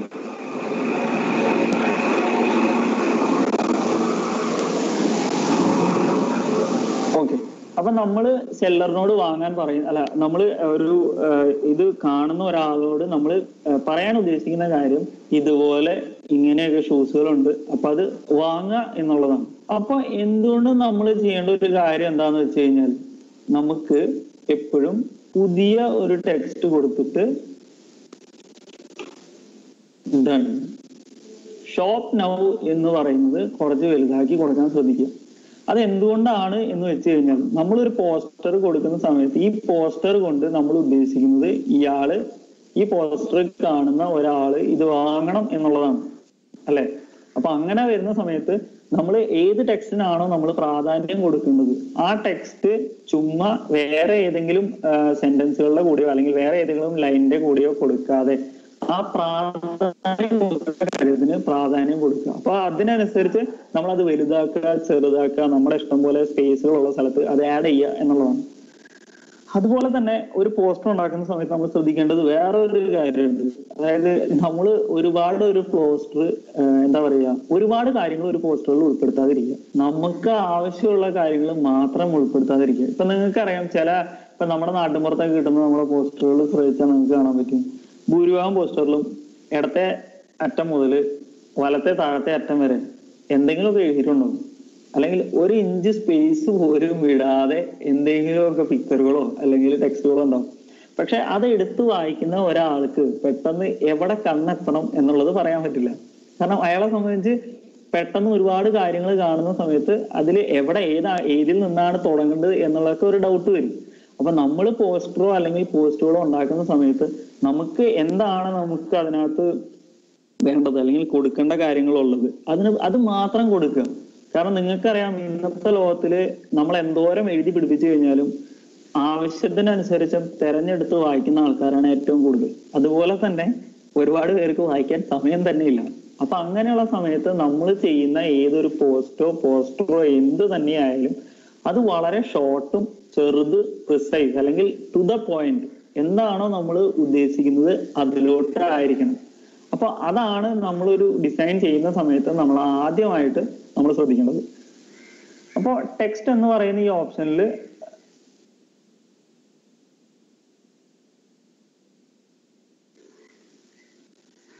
നിങ്ങൾക്ക് ഇപ്പോ താഴെ ഒരു മിനിറ്റ് ഇതിനകത്ത് ഷേപ്പ് എന്ന് പറയുന്ന ഓപ്ഷൻ കാണാൻ പറ്റും. ഇപ്പൊ ഞാൻ ഈ ടെക്സ്റ്റ് ഞാൻ സെലക്ട് ചെയ്തു, ഷേപ്പ് കൊടുത്തു. ഷേപ്പിനകത്ത് ഈ ഷേപ്പ് ഞാൻ സെലക്ട് ചെയ്ത് കഴിഞ്ഞാൽ ഇതിനകത്ത് ഒരുപാട് ഷേപ്പുകൾ വേറെ നിങ്ങൾക്ക് കാണാൻ പറ്റും. ഇപ്പൊ നിങ്ങളൊരു കടയുടെ പോസ്റ്റർ പോലെ ചെയ്യാന്ന് വെച്ചാൽ നിങ്ങൾക്ക് ഒരു ഓഫർ ഉണ്ട്. അപ്പൊ ഓഫർ ഇടുന്ന സമയത്ത് ആ ഓഫർ നമ്മൾ വലുതാക്കി കാണിക്കുന്നു. അപ്പൊ ആ ഓഫർ നമ്മൾ വലുതാക്കി കാണിക്കുന്ന സമയത്ത് നമുക്ക് ആ ഓഫറിന് ഒരു പ്രത്യേക അല്ലെങ്കിൽ അതിന് ഒരു ഇമ്പോർട്ടൻസ് നമ്മൾ കൊടുക്കണം. അങ്ങനെ കൊടുത്തു കഴിഞ്ഞാൽ മാത്രമാണ് അത് ആൾക്കാർ ശ്രദ്ധിക്കുകയുള്ളൂ. അപ്പോൾ അതിന് വേണ്ടിയിട്ട് നമുക്ക് വിവിധ തരങ്ങളായിട്ടുള്ള ഷേപ്പുകൾ അങ്ങനെയുള്ള കാര്യങ്ങളൊക്കെ നമുക്ക് ഈ ഷേപ്പ് എന്ന് പറയുന്ന ഓപ്ഷനിൽ നിന്ന് നമുക്ക് എടുക്കാൻ പറ്റും. ഇത് അതുപോലെ തന്നെ മാസ്ക് ഓൺ ടെക്സ്റ്റ് എന്ന് പറയുന്ന ഓപ്ഷൻ അതിന്റെ തൊട്ട് സൈഡിലായിട്ട് നിങ്ങൾക്ക് കാണാൻ പറ്റും. അപ്പൊ മാസ്ക് എന്ന് പറയുന്നത് വേറെ ഒന്നുമല്ല. ഇപ്പൊ നമുക്കറിയാം, ഇപ്പൊ നിങ്ങൾക്ക് കാണാൻ പറ്റും ഇതിന്റെ പിന്നിലുള്ള കളർ ഗ്രേ ആണ്. അപ്പൊ ഞാൻ ഈ ഗ്രേ കളർ എന്ന് പറയുന്നത് വേറെ ഏതെങ്കിലും കാണാൻ പറ്റുന്ന ഒരു കളറിലേക്ക് മാറ്റട്ടെ കേട്ടോ. അപ്പൊ കളറുകൾ നമുക്ക് ഇവിടെ സെലക്ട് ചെയ്യാം. ഏറ്റവും ടോപ്പിൽ ഈ ഫോണ്ടിന്റെ സൈഡിലായിട്ട് നമുക്ക് കളറുകൾ കാണാൻ പറ്റും. അപ്പൊ അവിടെ സെലക്ട് ചെയ്യാം. അപ്പൊ ഇവിടെ വന്ന് നമ്മൾ മാസ്ക് ടെക്സ്റ്റ് എന്ന് പറയുന്ന ഓപ്ഷൻ കൊടുത്തു വെച്ചു. അപ്പൊ മാസ്ക് ടെക്സ്റ്റ് കൊടുത്തു കഴിഞ്ഞു കഴിഞ്ഞാൽ ആ ടെക്സ്റ്റ് ഉള്ള ഭാഗത്തെ ടെക്സ്റ്റിലെ കളറ് നമുക്ക് കാണാതാവും. അതിന് പകരം എന്താവും എന്ന് വെച്ച് കഴിഞ്ഞാൽ നമുക്ക് ബാക്ക്ഗ്രൗണ്ടിലുള്ളത് ആ ബാക്ക്ഗ്രൗണ്ടിന്റെ വേല ഇപ്പോ നമ്മളൊരു കാർഡ്ബോർഡ് പീസിൽ വെട്ടിയെടുക്കുന്ന പോലെ ഒരു ലെറ്ററും കാര്യങ്ങളും ഉള്ളു കൊള്ളയാക്കി വെട്ടിയെടുക്കുന്ന പോലെ നമുക്ക് കാണാൻ പറ്റും. അപ്പൊ ഞാനിത് എവിടെ കൊണ്ടുവച്ച് കഴിഞ്ഞാലും ഇതിന്റെ കളറിന്റെ ബാക്ക്ഗ്രൗണ്ടിൽ നിൽക്കുന്ന പോലെ നമുക്ക് ഇതാക്കാൻ പറ്റും. അപ്പൊ ഇതൊരു ഡിസൈൻ സ്റ്റൈലാണ്. നമുക്ക് വേണമെന്നുണ്ടെങ്കിൽ നമുക്ക് ചൂസ് ചെയ്യാം, ഇല്ലെങ്കിൽ നമുക്ക് ചൂസ് ചെയ്യാതിരിക്കാം. ഇതിലും അതുപോലെ തന്നെ ഇത് നമുക്ക് ഈ ആരോകൾ ശ്രദ്ധിക്കുക. ഇത് നിങ്ങൾക്ക് ഇപ്പോ ഏതൊരു ഡിസൈൻ ടൂൾ എടുത്തു കഴിഞ്ഞാലും നിങ്ങൾക്ക് ഇപ്പൊ ഒരു മനസ്സിലാവാത്ത ഐക്കണോ കാര്യങ്ങളോ ഒക്കെ ഉണ്ടെങ്കിൽ ചുമ്മാ അതിന്റെ മേലെ ഒന്ന് നമ്മുടെ കേഴ്സർ കൊണ്ട് വെച്ച് കഴിഞ്ഞാൽ അതിന്റെ മേലെ ആ പേര് കാണാൻ പറ്റും. അപ്പൊ നിങ്ങൾ ഉപയോഗിക്കുന്ന സമയത്ത് നിങ്ങൾക്ക് ബുദ്ധിമുട്ടുകൾ ഉണ്ടെങ്കിൽ പോലും ഈ ഒരു ഷേപ്പ് എന്ന് പറയുന്ന ഈ ടൂൾ ഉണ്ടെന്നുണ്ടെങ്കിൽ ഈ ഷേപ്പ് എന്ന് എഴുതി കാണിക്കുന്നത് കാണാൻ പറ്റും. അപ്പൊ നിങ്ങൾക്ക് ഇത് എന്താണെന്ന് മനസ്സിലാവുന്നില്ല എന്നുണ്ടെങ്കിൽ നിങ്ങൾ വെറുതെ പോയിട്ട് യൂട്യൂബിൽ പോയിട്ട് shape tool in Adobe spark എന്ന് അടിച്ചു കഴിഞ്ഞാൽ ഇതെന്താന്ന് പറഞ്ഞു തരാൻ അവിടെ ഓപ്ഷൻസ് ഉണ്ട്. അപ്പൊ കൂടുതൽ നിങ്ങൾക്ക് അതിനെ പറ്റിയുള്ള ആവശ്യങ്ങൾ വേണ്ടി വല്ല നിങ്ങൾക്ക് ഇതിൽ തന്നെ ക്ലിക്ക് ചെയ്ത് നോക്കി കഴിഞ്ഞാൽ എന്താണ് എന്ന് നിങ്ങൾക്ക് മനസ്സിലാവും. ഇവിടെ നിങ്ങൾക്ക് ഇതിന്റെ വലിപ്പം കൂട്ടാം, കുറയ്ക്കാം. അപ്പൊ ഇതാണ് ഷേപ്പ് എന്ന് പറയുന്ന ഓപ്ഷൻ. ഇനി അടുത്തത് ഷാഡോ എന്ന് പറയുന്ന ഓപ്ഷൻ. ഷാഡോ നിങ്ങൾക്കറിയാം, ബാക്ക്ഗ്രൗണ്ടിൽ ഒരു ചെറിയ ഇത് നിങ്ങൾക്ക് കാണാൻ പറ്റുന്നുണ്ടാവും. ഇപ്പൊ കളർ ഇതിന് ചൂസ് ചെയ്തേക്കുന്ന കളർ ഒരു വൈറ്റും ഒരു ബ്ലൂ ആണ്. ഇത് നമുക്ക് ഇവിടെ കളർ മാറ്റണമെങ്കിൽ മാറ്റാം. പക്ഷെ ഞാനിപ്പോ ചുമ്മാ ഒരു കളർ എടുത്തുകൊണ്ട് തന്നെ ഇത് നിങ്ങൾക്ക് കാണാൻ പറ്റും. അപ്പോ ഷാഡോ എങ്ങനെ വേണമെങ്കിലും നമുക്ക് ഇവിടുന്ന് അങ്ങോട്ട് മാറുന്നതിനനുസരിച്ച് ഇതിന് ഷാഡോ കൊടുക്കാം. അപ്പോൾ ഷാഡോയുടെ സൈസ് കാര്യങ്ങൾ കൂട്ടുകയും കുറയ്ക്കുകയും അതുപോലെയുള്ള കാര്യങ്ങൾ ഷാഡോക്ക് ഏത് സൈഡിലേക്ക് ഷാഡോ വേണം അല്ലെങ്കിൽ എങ്ങനെ വേണം എന്നുള്ളതൊക്കെ നമുക്ക് ഈ രണ്ട് വാല്യൂ അഡ്ജസ്റ്റ് ചെയ്യുന്ന സമയത്ത് നമുക്ക് മാറ്റിയെടുക്കാം. അപ്പൊ നിങ്ങൾക്ക് നോക്കി കഴിഞ്ഞാൽ നിങ്ങൾക്ക് കാണാൻ പറ്റും ആ വൈറ്റിന്റെ താഴെയായിട്ട് ഒരു നീല കളറിൽ ഒരു ചെറിയ ഷാഡോ മാതിരി നിങ്ങൾക്ക് കാണാൻ പറ്റും. ഇനി ഈ ഷാഡോ കഴിഞ്ഞതിന് ശേഷം നമുക്കുള്ള ഓപ്ഷനാണ് ഔട്ട്ലൈൻ എന്ന് പറയുന്നത്. അപ്പൊ ഔട്ട്ലൈൻ എന്ന് പറയുന്നതിന് നമുക്ക് രണ്ട് തരത്തിൽ, ഇപ്പൊ ഔട്ട്ലൈൻ എന്നും പറയും, ഞങ്ങൾ ഡിസൈനേഴ്സിന്റെ ഭാഷയിൽ ഞങ്ങൾ പറയുന്ന ടേം സ്ട്രോക്ക് എന്നാണ്. അതായത് നമുക്കുള്ള ടെക്സ്റ്റിന്റെ ചുറ്റും ഒരു നേർത്ത വര പോലെ നമുക്ക് കാണാൻ പറ്റും. അതിനെയാണ് നമ്മൾ സ്ട്രോക്ക് എന്ന് പറയുക. അപ്പോൾ ഔട്ട്ലൈൻ എന്ന് പറയുന്ന വാക്കും ഇതിനു വേണ്ടി ഉപയോഗിക്കും. അപ്പോൾ അത് നമുക്ക് ഇവിടെ എത്ര ഇത് വേണമെങ്കിലും കൂട്ടാം, കുറയ്ക്കാം, നമ്മുടെ ഇഷ്ടത്തിനനുസരിച്ച് മാറ്റാം. പക്ഷെ ഔട്ട്ലൈൻ കൊടുക്കുന്ന സമയത്ത് അല്ലെങ്കിൽ സ്ട്രോക്ക് കൊടുക്കുന്ന സമയത്ത് നിങ്ങൾ ശ്രദ്ധിക്കേണ്ട ഒരു കാര്യം എന്ന് പറയുന്നത്, ഓൾറെഡി നമ്മൾ ടെക്സ്റ്റ് കൊടുക്കുമ്പോൾ തന്നെ ടെക്സ്റ്റിന്റെ അത്യാവശ്യത്തിലധികം വലിപ്പം ഉണ്ടെങ്കിൽ വളരെ തിന്നായിട്ട്, ഇപ്പോ 1 2 എന്നുള്ള ലെവലിൽ മാത്രം സ്ട്രോക്ക് കൊടുക്കുക. അതായത് ഇപ്പോ ഇതില് 5 എന്ന് പറയുന്നതാണ് നിങ്ങൾ കാണുന്നത്, ചിലപ്പോൾ 2ലേക്ക് വെക്കാം. അപ്പൊ ചെറിയൊരു ലൈൻ, വളരെ ചെറിയതായിട്ടുള്ള ഒരു ലൈൻ മാത്രമായിട്ട് നിങ്ങൾക്ക് കാണാൻ പറ്റും. അപ്പൊ അങ്ങനെ കൊടുക്കാൻ ശ്രദ്ധിക്കുക. കാരണം സ്ട്രോക്ക് എന്ന് പറയുന്നത് കൂടുതലായിട്ട് കൊടുക്കാതിരിക്കാൻ ശ്രദ്ധിക്കുക. പിന്നെ സ്ട്രോക്ക് കൊടുക്കേണ്ട 1-2 സാഹചര്യങ്ങൾ ഒരു ഡിസൈൻ ചെയ്യുന്ന സമയത്ത് ഞാൻ ഇതിനെ കൂടെ അതും പറഞ്ഞുതരാം. ഇപ്പൊ ഞാൻ ഇതിന് ഈ ഒരു ടെക്സ്റ്റിന് ഒരു മഞ്ഞ കളറാണ് കൊടുക്കുന്നത് വെച്ചു. അപ്പൊ നിങ്ങൾക്ക് കാണാൻ പറ്റും ഞാനിത് ബാക്ക്ഗ്രൗണ്ടിന്റെ കളറും ഞാൻ എഴുതിയിട്ടുള്ള ടെക്സ്റ്റിന്റെ കളറും ഏകദേശം ഒരേപോലെയാണ്. അപ്പോ ഇത് എവിടെയാണ് നിങ്ങൾക്ക് ആവശ്യം വേണ്ടി വരിക എന്ന് പറയുന്നത്, ഇപ്പൊ നമ്മൾക്കറിയാം, നമ്മൾ ചില ഇമേജുകൾ എടുത്തു കഴിഞ്ഞു കഴിഞ്ഞാൽ ആ ഇമേജിന്റെ കളറും നമുക്ക് ഉപയോഗിക്കാൻ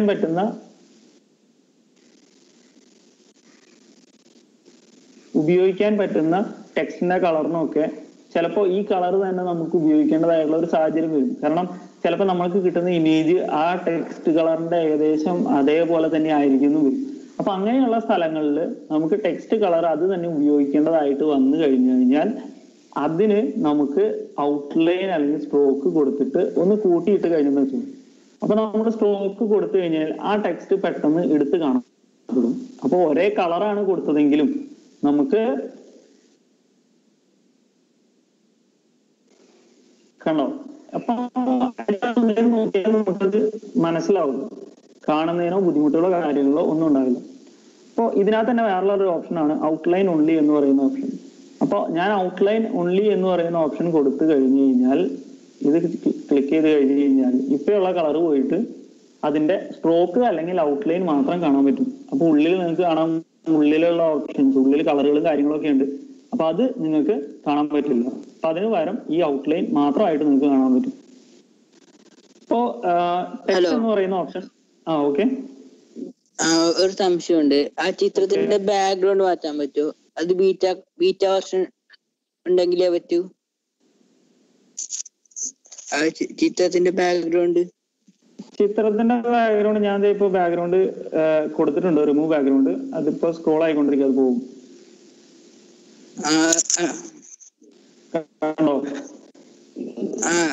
അത് മാത്രല്ല, ആ ഷൂവിന്റെ ചിത്രം മാറ്റാൻ പറ്റുമോ? അത് ഷൂവിന്റെ ചിത്രം എന്ന് പറയുന്നത് നമ്മൾ ഒരു ഇമേജ് മൊത്തമായിട്ട് നമ്മൾ ഇതിൽ ആഡ് ചെയ്ത് വെച്ചേക്കുന്നതല്ല. ഇപ്പൊ നമ്മൾ എടുത്തത് ഇപ്പൊ ബാക്ക്ഗ്രൗണ്ട് എന്ന് പറയുന്നത് ഉദ്ദേശിക്കുന്നത് ഇതിന്റെ ഈ ബാക്ക്ഗ്രൗണ്ട് ഓട്ടോമാറ്റിക് സെലക്ട് ആയിട്ട് നമ്മുടെ സോഫ്റ്റ്വെയർ നമുക്ക് മാറ്റി തരുന്നതാണ്. അപ്പോ ഇപ്പോ നമുക്ക് ഇതിനകത്തുള്ള ഓപ്ഷൻ എന്ന് പറയുന്നത് അവര് ഓട്ടോമാറ്റിക്കലി നമുക്ക് എത്രത്തോളം ഇതിനകത്ത് നിങ്ങൾ മാറ്റിയാലും കാണാം ഒരു പരിധി വരെ ബാക്ക്ഗ്രൗണ്ട് റിമൂവ് ആയിട്ടുണ്ട്. ഇപ്പൊ ഷൂവിന്റെ ചിത്രം എന്ന് പറയുന്നത് മൊത്തമായിട്ട് നമ്മൾ ഈ പിക്ചർ മാറ്റുന്ന പോലെ ഇരിക്കും. അപ്പൊ നമുക്ക് മൊത്തമായിട്ട് ഈ പിക്ചർ മാറ്റണം എന്നാണെന്നുണ്ടെങ്കിൽ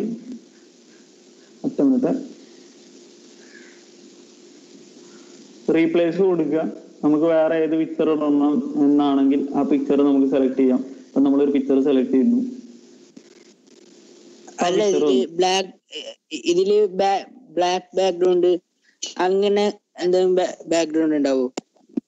പ്ലെയിൻ ആയിട്ടാണെന്നുണ്ടെങ്കിൽ പ്ലെയിൻ ആയിട്ട് നമുക്ക് ഇമേജ് ഇടാതെ തന്നെ നമുക്ക് ഇത് മാത്രമായിട്ട് ഇടാം, കുഴപ്പമില്ല.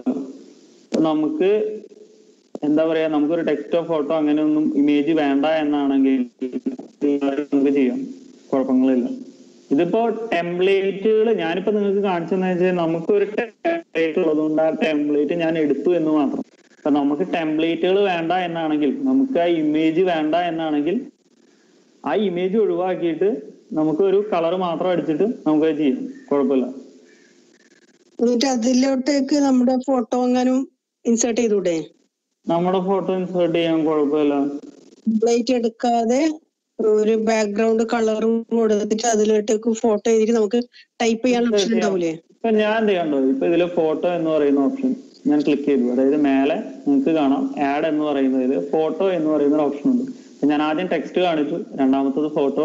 അപ്പൊ ഫോട്ടോ ഞാൻ എടുത്തു കഴിഞ്ഞ് കഴിഞ്ഞാൽ അപ്പൊ ഇത് ഓൾറെഡി ഉള്ള കുറച്ച് സൈറ്റുകളാണ്, നമുക്ക് അവിടെ പോയിട്ട് അതല്ലെങ്കിൽ അപ്ലോഡ് ഫോട്ടോ എന്ന് പറയുന്ന ഓപ്ഷൻ ഞാൻ കൊടുക്കുന്നു. അപ്പൊ അപ്ലോഡ് ഫോട്ടോ പോയി കഴിഞ്ഞു കഴിഞ്ഞാൽ ഇപ്പൊ എന്റെ ഫയൽസിൽ ഏതെങ്കിലും ഫോട്ടോസ് ഉണ്ടോ എന്നുള്ളത് നോക്കട്ടെ.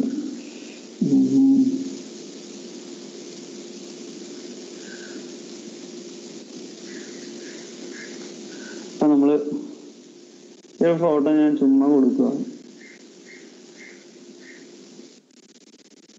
അത് ക്ലിക്ക് ചെയ്ത് കഴിഞ്ഞാൽ ആ ഫോട്ടോ ഇതിൽ വന്നു, കണ്ടോ? ഇതല്ലേ ചോദിച്ചത്? അതെ അതെ അതെ. ഓക്കെ. അപ്പോ നമുക്ക് അത് ഏത് ഓപ്ഷനാണോ, അപ്പൊ ഞാൻ അത് അടുത്തത് പറയാൻ വരുമായിരുന്നു. അപ്പൊ നമുക്ക് ഇതിനകത്ത് ആഡ് എന്ന് പറയുന്ന ഓപ്ഷനിൽ നമുക്ക് ടെക്സ്റ്റ് വേണമെങ്കിൽ ടെക്സ്റ്റ് ആഡ് ചെയ്യാം, ഫോട്ടോ വേണമെന്നുണ്ടെങ്കിൽ നമുക്ക് ഏത് ഫോട്ടോ നമ്മുടെ ഫോണിനകത്തുള്ളതോ അല്ലെങ്കിൽ നമ്മുടെ സിസ്റ്റത്തിനകത്തുള്ളതോ ഫോട്ടോസ് നമുക്ക് ആഡ് ചെയ്ത് അത് ഇൻക്ലൂഡ് ചെയ്യാം. അതുപോലെ അടുത്തത് ഐക്കൺ എന്ന് പറയുന്ന ഓപ്ഷനാണ്. അപ്പൊ ഐക്കൺ എന്ന് പറയുന്നത് നിങ്ങൾക്ക് അറിയാൻ പറ്റും, കുട്ടി കുട്ടി ചെറിയ ചെറിയ ഇതുകൾ നിങ്ങൾക്ക് കാണാൻ പറ്റും. ഇപ്പോ ഐക്കൺ എന്ന് പറയുന്ന ഒരു ഓപ്ഷൻ, ഒരു ഐക്കൺ എന്ന് ഉദ്ദേശിക്കുന്നത് എന്താണെന്ന് വെച്ചാൽ ഇതൊക്കെയാണ് നമ്മൾ ഐക്കൺ എന്ന് ഉദ്ദേശിക്കുന്നത്. അപ്പോൾ ഇതേപോലെയുള്ള ഇതുകളൊക്കെ നിങ്ങൾക്ക് പലപ്പോഴും കാണാൻ പറ്റും. ഇപ്പൊ ചില നമ്മള് ചില പോസ്റ്ററുകളോ അല്ലെങ്കിൽ ചില നമുക്ക് നോട്ടീസുകളോ കിട്ടുന്ന സമയത്ത് ഇപ്പൊ സമയം എന്നുള്ളത് എഴുതിയിട്ടുണ്ടെങ്കിൽ അതിന് സമയം എന്ന് എഴുതുന്നതിന് പകരം അവിടെ ഒരു ചെറിയ ക്ലോക്കിന്റെ ചിത്രം കാണാം. അപ്പൊ അതിനെയാണ് നമ്മൾ ഐക്കോൺ എന്ന് പറയുന്നത്. അപ്പോ ഐക്കോൺ എന്ന് പറയുന്നത് ഇപ്പൊ ഇതിനകത്ത് നിങ്ങൾ നോക്കി കഴിഞ്ഞാൽ, ഹലോ കേട്ടില്ല,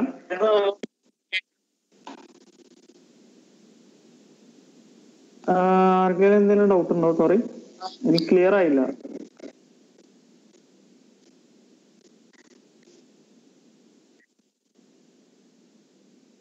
ഓക്കെ. ഇതിനകത്ത് ഡിഫോൾട്ട് ആയിട്ട് നമുക്ക് കുറച്ച് ഐക്കോൺസ് ഉണ്ടാവും, അത് സെലക്ട് ചെയ്ത് നമുക്ക് ചൂസ് ചെയ്യാം. അതല്ല എന്നുണ്ടെങ്കിൽ ഓക്കെ, മാത്രമാണ് ചൂസ് ചെയ്യാൻ പറ്റുമെന്ന് തോന്നുന്നു, വേറൊരു ഓപ്ഷൻ ഉള്ളതായിട്ട് കാണുന്നില്ല. ഇതിനകത്ത് നിങ്ങൾ നോക്കി നിങ്ങൾക്ക് ഐക്കൺ വേണമെന്നുണ്ടെങ്കിൽ ഇതിനകത്ത് ഒരുപാട് ഇതുകൾ കാണാൻ പറ്റും. അപ്പൊ നിങ്ങൾക്ക് ഏതെങ്കിലും ചെയ്ത് കഴിഞ്ഞ് അത് നിങ്ങളുടെ സ്ക്രീനിലോട്ട് വരുന്നു. എന്റെ സിസ്റ്റം ഒരിത്തിരി സ്ലോ ആണ്, സോറി. അപ്പൊ ആ ഐക്കൺ നിങ്ങൾക്ക്, ഞാൻ സെലക്ട് ചെയ്ത ഐക്കൺ ഇവിടെ വന്നു കഴിഞ്ഞു. അത് നിങ്ങൾക്ക് ഇവിടെ റീസൈസ് ചെയ്യാം. ഈ സൈഡിൽ ഏത് സൈഡിലും പോയിട്ട് നിങ്ങൾക്ക് പിടിച്ച് ഡ്രാഗ് ചെയ്ത് വലുതാക്കിയോ ചെറുതാക്കിയോ ചെയ്യാം, നിങ്ങളുടെ ഇഷ്ടത്തിനനുസരിച്ച്. അതിന്റെ കളർ ഇവിടെ നിങ്ങൾക്ക് മാറ്റാം, ഏത് കളർ വേണമെങ്കിലും ഇതിനകത്ത് നിങ്ങൾക്ക് ചൂസ് ചെയ്യാം. ഇനി ഇതല്ല എങ്കിൽ നിങ്ങൾക്ക് ഇപ്പൊ ഇവിടെ ഒരു പെൻ ഐക്കൺ പോലെ കാണാം, ഒരു ഐ ഡ്രോപ്പർ പോലെ, നമ്മുടെ ഡ്രോപ്പർ പോലെ അത് നമുക്ക് ജസ്റ്റ് ക്ലിക്ക് ചെയ്ത് കഴിഞ്ഞ് വെറുതെ ഹോവർ ചെയ്ത് നമുക്ക് ഏതിന്റെ വേലയാണോ ഏത് കളറാണോ നമുക്ക് ചൂസ് ചെയ്യേണ്ടതെങ്കിൽ അവിടെ നമുക്ക് ഇങ്ങനെ വെറുതെ വന്നിട്ട്, ഇപ്പൊ ഞാൻ ഈ റെഡ് ചൂസ് ചെയ്യാന്ന് വെച്ച് കഴിഞ്ഞാൽ ഇവിടെ വന്നിട്ട് ജസ്റ്റ് ഒന്ന് ക്ലിക്ക് ചെയ്ത് കഴിഞ്ഞ് കഴിഞ്ഞാൽ ആ റെഡ് കളറ് ഈ ഐക്കണിനായിട്ടുണ്ട്. ഇനി അതല്ല ഞാൻ ഇതിന്റെ കളർ മാറ്റണം എന്നാണെങ്കിൽ ഞാനിത് സെലക്ട് ചെയ്യുന്നു, ഐ ഡ്രോപ്പർ ടൂൾ എടുക്കുന്നു, ടൂൾ എടുത്തിട്ട് ഞാൻ ഈ യെല്ലോ കളറിന്റെ അവിടെ വരുന്നു, ചുമ്മാ ക്ലിക്ക് ചെയ്യുന്നു, അപ്പൊ ആ കളർ നമുക്ക് കിട്ടി. അപ്പോ ഇതാണ് ബേസിക് ആയിട്ട് ഐക്കൺ എന്ന് പറയുന്ന ഓപ്ഷൻ കൊണ്ട് നമുക്ക് ഉപയോഗപ്പെടുത്തുന്നത്, നമ്മൾ ഉപയോഗിക്കുന്നത്. അപ്പൊ ഇതിനകത്ത് തന്നെ ഇപ്പൊ ഇത് ഒരു ആയതുകൊണ്ട് തന്നെ ഫ്ലിപ്പ് ഹൊറിസോണ്ടൽ, ഇത് ഹൊറിസോണ്ടൽ അല്ലെ വെർട്ടിക്കൽ എന്ന് പറയുന്നതുകൊണ്ട് കാര്യമില്ല. ഇപ്പൊ ഫ്ലിപ്പ് ഹൊറിസോണ്ടൽ എന്ന് പറഞ്ഞു കഴിഞ്ഞാൽ ഇവിടെ നിന്ന് നേരെ ഈ സൈഡിലോട്ട് തിരിഞ്ഞിരിക്കും. ഞാൻ വേറെ ഏതെങ്കിലും ഒരു ഐക്കൺ ചൂസ് ചെയ്ത് നോക്കട്ടെ, ഒറ്റ മിനിറ്റ് നിങ്ങൾക്ക് കാണിച്ചു തരാൻ വേണ്ടിയിട്ടാണ്.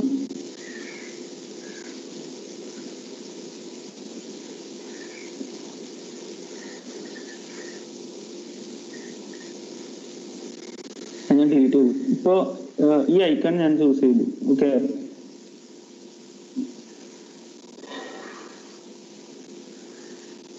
ഇവിടെ ഡിലീറ്റ് ചെയ്യാൻ ഓപ്ഷൻ ഉണ്ട്. നമ്മൾ സെലക്ട് ചെയ്യേണ്ടത് ഏതാണോ നമുക്ക് റിമൂവ് ചെയ്യേണ്ടത് അത് ഇവിടെ വന്നിട്ട് നമുക്ക് ഡിലീറ്റ് ചെയ്യാമോ. അപ്പൊ അത് കഴിഞ്ഞിട്ട് ഇത് ഞാൻ സെലക്ട് ചെയ്തു.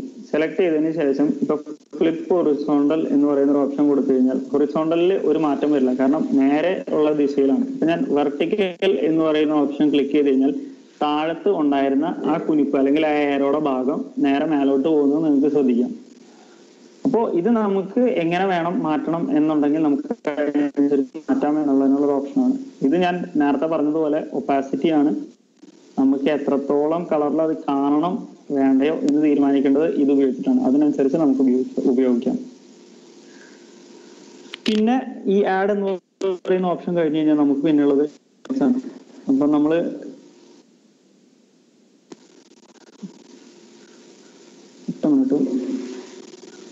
ഇവിടെയും നമുക്ക് ഇപ്പൊ സെർച്ചിനകത്ത് നമ്മൾ കൊടുത്തു കഴിഞ്ഞാൽ നമുക്ക് ഇഷ്ടമുള്ള ടൈപ്പ് ടെംപ്ലേറ്റുകൾ നമുക്ക് ഇതിന് എടുക്കാൻ പറ്റും. അതിന്റെ ഒപ്പം തന്നെ നമ്മൾ ടെംപ്ലേറ്റ്സിലാണ് ഇപ്പൊ ഇരിക്കുന്നത്. അപ്പൊ താഴോട്ട് നോക്കി കഴിഞ്ഞാൽ നിങ്ങൾക്ക് ഒരുപാട് ഓപ്ഷൻസ് കാണാൻ പറ്റും. നിങ്ങൾക്ക് ഏത് ടൈപ്പിലുള്ളതാണ് വേണ്ടതെങ്കിൽ അതിനനുസരിച്ച് ടെംപ്ലേറ്റ് നിങ്ങൾക്ക് ചൂസ് ചെയ്യാം. ഇപ്പോ ഈ ടെംപ്ലേറ്റ് ഞാനിപ്പോ ഇങ്ങനെ ഒരു ടെംപ്ലേറ്റ് കണ്ടു. അപ്പൊ ഞാൻ ഈ ടെംപ്ലേറ്റ് ക്രിയേറ്റ് കൊടുത്തു. ക്രിയേറ്റ് കൊടുത്തു കഴിഞ്ഞ് കഴിഞ്ഞാൽ ആ ടെംപ്ലേറ്റ് എന്റെ സ്ക്രീനിന്റെ മുമ്പിൽ വരും.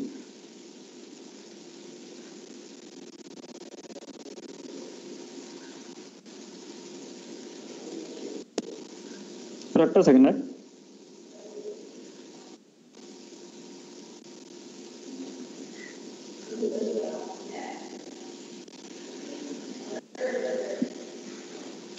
അപ്പോൾ ഇത് ടെംപ്ലേറ്റ്സിൽ നമുക്ക് ഏത് ടെംപ്ലേറ്റ് ആണോ നമുക്ക് വേണ്ടത് അതിനനുസരിച്ച് നമുക്ക് ഇഷ്ടമുള്ള ടെംപ്ലേറ്റ്സ് നിങ്ങൾക്ക് ചൂസ് ചെയ്യാം, കുഴപ്പങ്ങളില്ല. പിന്നെ അടുത്ത ഓപ്ഷനാണ് ഡിസൈൻ എന്ന് പറയുന്ന ഒരു ഓപ്ഷൻ. അപ്പൊ ഡിസൈൻ എന്ന് പറയുന്ന ഓപ്ഷനിൽ നിങ്ങൾക്ക് ഇപ്പോ ഓക്കെ ഇതിന് നമുക്ക് പുറത്തുനിന്നുള്ളൊരു ചെറിയത് വേണ്ടി വരും. അപ്പൊ നമ്മുടെ ഒരു ഡിസൈനാണ് നമ്മൾ ഉപയോഗിക്കുന്നത് എന്ന് വെച്ചാൽ ഇപ്പൊ നമുക്ക് സ്വന്തമായിട്ട് ഒരു കമ്പനി ഉണ്ട്. അപ്പൊ ആ കമ്പനിയുടെ ലോഗോ നമ്മൾ ആക്കണമെന്നുണ്ടെങ്കിൽ നമ്മൾ ആ ലോഗോ ഇവിടെ നമുക്ക് അപ്ലോഡ് ചെയ്ത് നമ്മുടെ ഇതിലേക്ക് കൊണ്ടുവരാം. ഇപ്പോ നിങ്ങൾക്കറിയാം ഒരു ബ്രാൻഡ് അല്ലെങ്കിൽ ഇപ്പൊ ഒരു ലോഗോ ചെയ്യുന്ന സമയത്ത് അല്ലെങ്കിൽ ഒരു സ്ഥാപനം തുടങ്ങുന്ന സമയത്ത് അതിന് ഒരു തനിയുള്ള ഒരു കളർ ഉണ്ടാവും, അതിനൊരു ബ്രാൻഡിങ്ങിന്റെ ഒരു സ്റ്റൈൽ ഉണ്ടാവും. ഇപ്പൊ KFC എന്ന് എഴുതിയിരിക്കുന്നത് നിങ്ങൾക്ക് അറിയാൻ പറ്റും. KFCക്ക് KFCയുടെ തനതായ ഒരു ബ്രാൻഡിങ് ഉണ്ട്. ഇപ്പൊ KFC എന്ന് പറയുന്ന എഴുത്തിന്റെ സ്റ്റൈലും അതിന് യൂസ് ചെയ്യുന്ന കളറും ഒക്കെ അവരുടെ ഇതാണ്. അത് വേറൊരാൾക്ക് എനിക്ക് ഒന്ന് കോപ്പിറൈറ്റഡ് ആയിരിക്കും, വേറൊരാൾക്ക് അങ്ങനെ ഉപയോഗിക്കാൻ പറ്റില്ല. അപ്പൊ അങ്ങനെയൊക്കെ ഉണ്ടെന്നുണ്ടെങ്കിൽ നിങ്ങൾക്ക് അങ്ങനെയുള്ള കാര്യങ്ങൾ ഉണ്ടെന്നുണ്ടെങ്കിൽ നിങ്ങൾക്ക് ഇത് മൂന്നിലും നിങ്ങളുടെ ലോഗോ ഇവിടെ അപ്ലോഡ് ചെയ്യാം. കളർ വേണമെന്നുണ്ടെങ്കിൽ നിങ്ങൾക്ക് സ്പെസിഫിക് ആയിട്ട് ആ കളർ ഉണ്ടെങ്കിൽ ആ കളറിന്റെ വാല്യൂ എടുത്തിട്ട് നമുക്ക് ഇവിടെ ഇട്ട് ആ കളർ നമുക്ക് ചൂസ് ചെയ്ത് സെറ്റ് ആക്കി ഇടാം. അതുപോലെ സെപ്പറേറ്റ് ആയിട്ട് നിങ്ങൾക്ക് ഒരു ഫോണ്ട് നിങ്ങളുടെ ബിസിനസ്സിന് ഉണ്ടെന്നുണ്ടെങ്കിൽ അത് നിങ്ങൾക്ക് ആഡ് ചെയ്തിട്ട് നെക്സ്റ്റ് കൊടുത്തു കഴിഞ്ഞ് കഴിഞ്ഞാൽ അത് ഈ പ്രോജക്റ്റിലേക്ക് അല്ലെങ്കിൽ നിങ്ങളുടെ അഡോബ് സ്പാർക്കിലേക്ക് ആഡ് ചെയ്യപ്പെടും.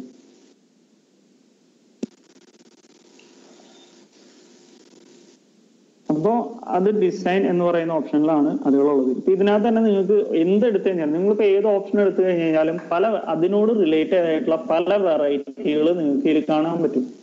അപ്പൊ ആ വെറൈറ്റികൾ നമുക്ക് എങ്ങനെ ചൂസ് ചെയ്യാം എന്നുള്ളത് നമ്മുടെ ഇഷ്ടത്തിനനുസരിച്ചാണ്. ഇപ്പൊ ഞാനിവിടെ ഇപ്പൊ ഇതിനകത്ത് നിങ്ങൾ നോക്കി കഴിഞ്ഞാൽ 1, 2, 3, 4 അതും പോരാതെ സെന്ററിൽ ഒരു ടെക്സ്റ്റും അതിന്റെ മേലെ ഒരു ഐക്കണും കാണാൻ പറ്റും. അപ്പൊ നിങ്ങൾ ഈ ഇമേജ് നിങ്ങൾ ഇപ്പൊ ഒരു ഇമേജ് ആണ് ക്ലിക്ക് ചെയ്യുന്നതെങ്കിൽ ആ ഇമേജിന്റെ പല ടൈപ്പിലുള്ള സ്റ്റൈലിങ്ങുകൾ, ഇപ്പൊ കളറുകൾ, ഗ്രേ സ്കെയിൽ, അതായത് ബ്ലാക്ക് ആൻഡ് വൈറ്റ് ആക്കണമെങ്കിൽ അത് ബ്ലാക്ക് ആൻഡ് വൈറ്റ് ആക്കാം. ഞാൻ എല്ലാ ഇമേജും എടുത്തിട്ട് ഞാൻ ബ്ലാക്ക് ആൻഡ് വൈറ്റ് ആക്കാമെന്ന് വെച്ചോ. അപ്പൊ എല്ലാ ഇമേജും നമുക്കിവിടെ ക്ലിക്ക് ചെയ്ത് കഴിഞ്ഞാൽ ബ്ലാക്ക് ആൻഡ് വൈറ്റ് സ്റ്റൈലില് നമുക്കൊരു പോസ്റ്റർ കിട്ടും. അപ്പോ നമുക്ക് ഇവിടെ അതിനുള്ള ഓപ്ഷൻ ഇതിനകത്ത് നിങ്ങൾ കാണുന്ന ഫിൽറ്റേഴ്സ് എന്ന് പറയുന്ന ഓപ്ഷനിൽ പോയി കഴിഞ്ഞാൽ അതിന്റെ കളർ ചേഞ്ചുകൾ അല്ലെങ്കിൽ കളർ സ്റ്റൈലുകൾ കുറച്ചൊക്കെ മാറ്റാൻ നമുക്ക് പറ്റും.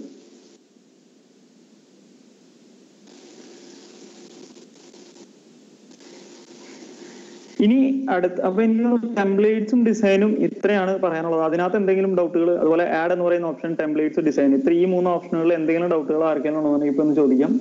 അല്ലെങ്കിൽ എന്തെങ്കിലും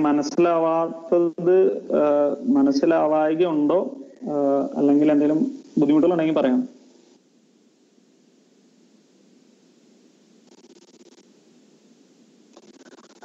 ഞാൻ പറഞ്ഞു പോകുന്നത് ക്ലിയർ ആണോ? നിങ്ങൾക്ക് മനസ്സിലാവുന്നുണ്ടോ?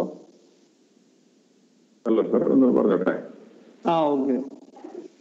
ഇതിലേക്ക് മലയാളം ഫോണ്ട് കൊണ്ടുവരണമെങ്കിൽ ഇങ്ങനെ പറ്റിയ മലയാളം ഫോണ്ട് തൽക്കാലം ഞാനത് മലയാളം ഫോണ്ടിനെ പറ്റി ഞാൻ കൂടുതൽ എനിക്ക് ആ ചോദ്യം നേരം തോന്നിയിരുന്നു. പക്ഷെ എനിക്ക് ഫോണ്ടിനകത്ത് നമുക്ക് മലയാളം നമ്മുടെ സിസ്റ്റത്തിനകത്ത് നമ്മൾ ആഡ് ചെയ്തിട്ട് അതിനുശേഷം അത് നമ്മൾ ഉൾപ്പെടുത്തേണ്ടതായിട്ട് വരും. ഇപ്പൊ നമ്മളൊരു ടെക്സ്റ്റ് എഴുതുന്ന സമയത്ത് നമ്മളിപ്പോ ഈ ടെക്സ്റ്റ് നമ്മൾ സെലക്ട് ചെയ്ത് കഴിഞ്ഞിട്ട് നമുക്കിവിടെ ഫോണ്ട് മാറ്റാം. ഇപ്പൊ ലാറ്റർ എന്ന് പറയുന്ന ഒരു ഫോണ്ടാണ് ഇതിൽ കിടക്കുന്നത്. അപ്പോൾ ഇതിനകത്ത് നമുക്ക് കൂടുതൽ ബ്രൗസ് അഡോബ് ഫോണ്ട് എന്ന് പറയുന്ന ഒരു ഓപ്ഷനെ കാണുന്നുള്ളൂ. അപ്പോൾ അഡോബിന്റെ ഓൾറെഡി ഉള്ള ഫോണ്ടുകളായിരിക്കും നമുക്ക് കൂടുതലും ബ്രൗസ് ചെയ്യാൻ പറ്റുക. പക്ഷെ ചില അവസരങ്ങൾ നമ്മുടെ സിസ്റ്റത്തിൽ നിന്ന് ഫോണ്ടുകൾ എടുക്കാൻ പറ്റുമോ എന്നുള്ളത് ഞാനൊന്ന് നോക്കിയിട്ട് ഞാൻ നിങ്ങൾക്ക് പറഞ്ഞുതരാം. എന്തായാലും അടുത്ത ക്ലാസ്സിനകത്ത് ഇതോ ആഡ് യുവർ ഫേവറേറ്റ് ഫോൺസ് എന്ന് പറയുന്നത് കാണുന്നുണ്ട്. ഒറ്റ മിനിറ്റ് നമുക്കത് ക്ലിക്ക് ചെയ്ത് നോക്കാം എന്താണോ ഓപ്ഷനിൽ വരുന്നത് എന്ന്.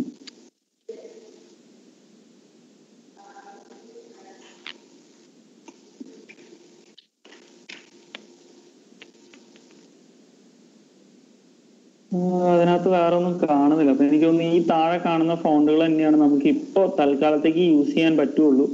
പക്ഷെ ഞാൻ ഒന്ന് സെർച്ച് ചെയ്തിട്ട് ഞാൻ ഇതിനെപ്പറ്റി ഒന്ന് നോക്കിയിട്ട് ഞാൻ അടുത്ത ക്ലാസ്സിൽ എന്തായാലും ഞാനത് പറഞ്ഞുതരാം.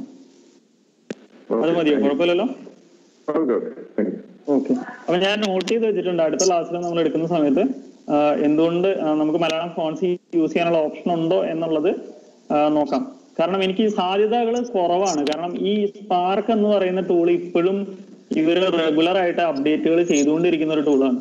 അപ്പോ കൂടുതൽ ഓപ്ഷനുകൾ ഇതിലേക്ക് ഉൾപ്പെടുത്തിക്കൊണ്ടിരിക്കുന്നതേ ഉള്ളൂ. അപ്പോ ഇപ്പത്തേക്കും നമുക്ക് റെഗുലർ ആയിട്ട് കിട്ടുന്ന കുറച്ച് ഫോണ്ടുകൾ മാത്രമാണ് ഇതിനകത്ത് ഞാൻ കണ്ടിട്ടുള്ളൂ. അപ്പോൾ ഏതെങ്കിലും തരത്തിൽ ചെയ്യാൻ പറ്റുമോ എന്നുള്ളത് ഞാൻ നോക്കിയിട്ട് ഞാൻ പറഞ്ഞുതരാം. വേറെ ആർക്കെങ്കിലും എന്തെങ്കിലും?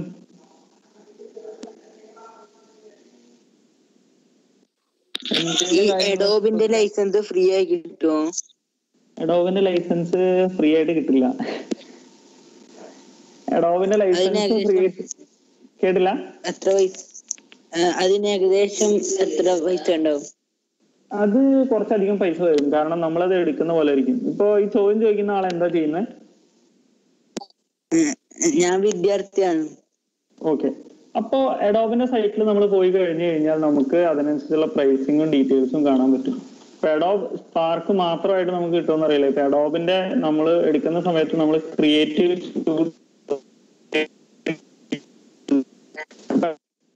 ക്ലൗഡിലാണ് അതിന്റെ ഉള്ളിൽ നമ്മൾ ഡൗൺലോഡ് ചെയ്ത് കഴിഞ്ഞു കഴിഞ്ഞാൽ അതിനനുസരിച്ചുള്ള ഇപ്പൊ ഇതാണ് അഡോബ് ക്രിയേറ്റീവ് ക്ലൗഡ്. അപ്പോൾ അതിനനുസരിച്ച് നമുക്ക് ഏതൊക്കെ സോഫ്റ്റ്വെയർ അഡോബിൻ്റെതായിട്ട് വേണ്ടതായിട്ടുണ്ടോ ആ സോഫ്റ്റ്വെയറുകൾ നമുക്ക് ആവശ്യാനുസരണം അതിൽ നിന്ന് ഡൗൺലോഡ് ചെയ്ത് ഉപയോഗിക്കാം. അങ്ങനെയാണ് അവരുടെ സിസ്റ്റം. പക്ഷെ എൻ്റെ അറിവിൽ ഉദ്ദേശം ഒരു $30 മാസം എന്തോ പൈസ വരും. അങ്ങനെയാണ് ഞാൻ കേട്ടിട്ടുള്ളത്. എനിക്ക് കൃത്യമായിട്ട് എത്ര എമൗണ്ട് അതിന് വരും എന്ന് എനിക്കറിയില്ല. പക്ഷേ നിങ്ങൾക്ക് ഈ സോഫ്റ്റ്വെയറുകൾ ഇപ്പൊ നമുക്കറിയാം നമ്മുടെ നാട്ടില് എന്താ പറയാ ഫോട്ടോഷോപ്പ് ആയാലും ഇല്ലസ്ട്രേറ്റർ ആയാലും ഒക്കെ നമ്മൾ ക്രാക്ട് വേർഷൻസ് ഉപയോഗിക്കുന്നുണ്ട്. അതായത് ഒഫീഷ്യൽ അല്ലാത്ത വേർഷനുകൾ നമ്മൾ ഉപയോഗിക്കുന്നുണ്ട്. അപ്പൊ അങ്ങനത്തെ രീതിയിൽ നിങ്ങൾക്ക് അഡോബിന്റെ ഏതെങ്കിലും സോഫ്റ്റ്വെയർ വേണമെന്നുണ്ടെങ്കിൽ നെറ്റിൽ ചിലപ്പോൾ അവൈലബിൾ ആയിരിക്കാം. അങ്ങനെ ഡൗൺലോഡ് ചെയ്തെടുക്കാം. അല്ലെങ്കിൽ നിങ്ങൾ ഇത് അറിയുന്ന ആൾക്കാരുടെ അടുത്ത് ചോദിച്ചു കഴിഞ്ഞു കഴിഞ്ഞാൽ അവർക്ക് ചിലപ്പോൾ സോഫ്റ്റ്വെയറുകൾ അവരുടെ കൈവശം ഉണ്ടാകും. അപ്പൊ അങ്ങനെയുള്ളവരുടെ കയ്യിൽ നിന്ന് നിങ്ങൾക്ക് ആ സോഫ്റ്റ്വെയറുകൾ എടുത്തിട്ട് നിങ്ങൾക്ക് അത് ഉപയോഗിക്കാൻ പറ്റും.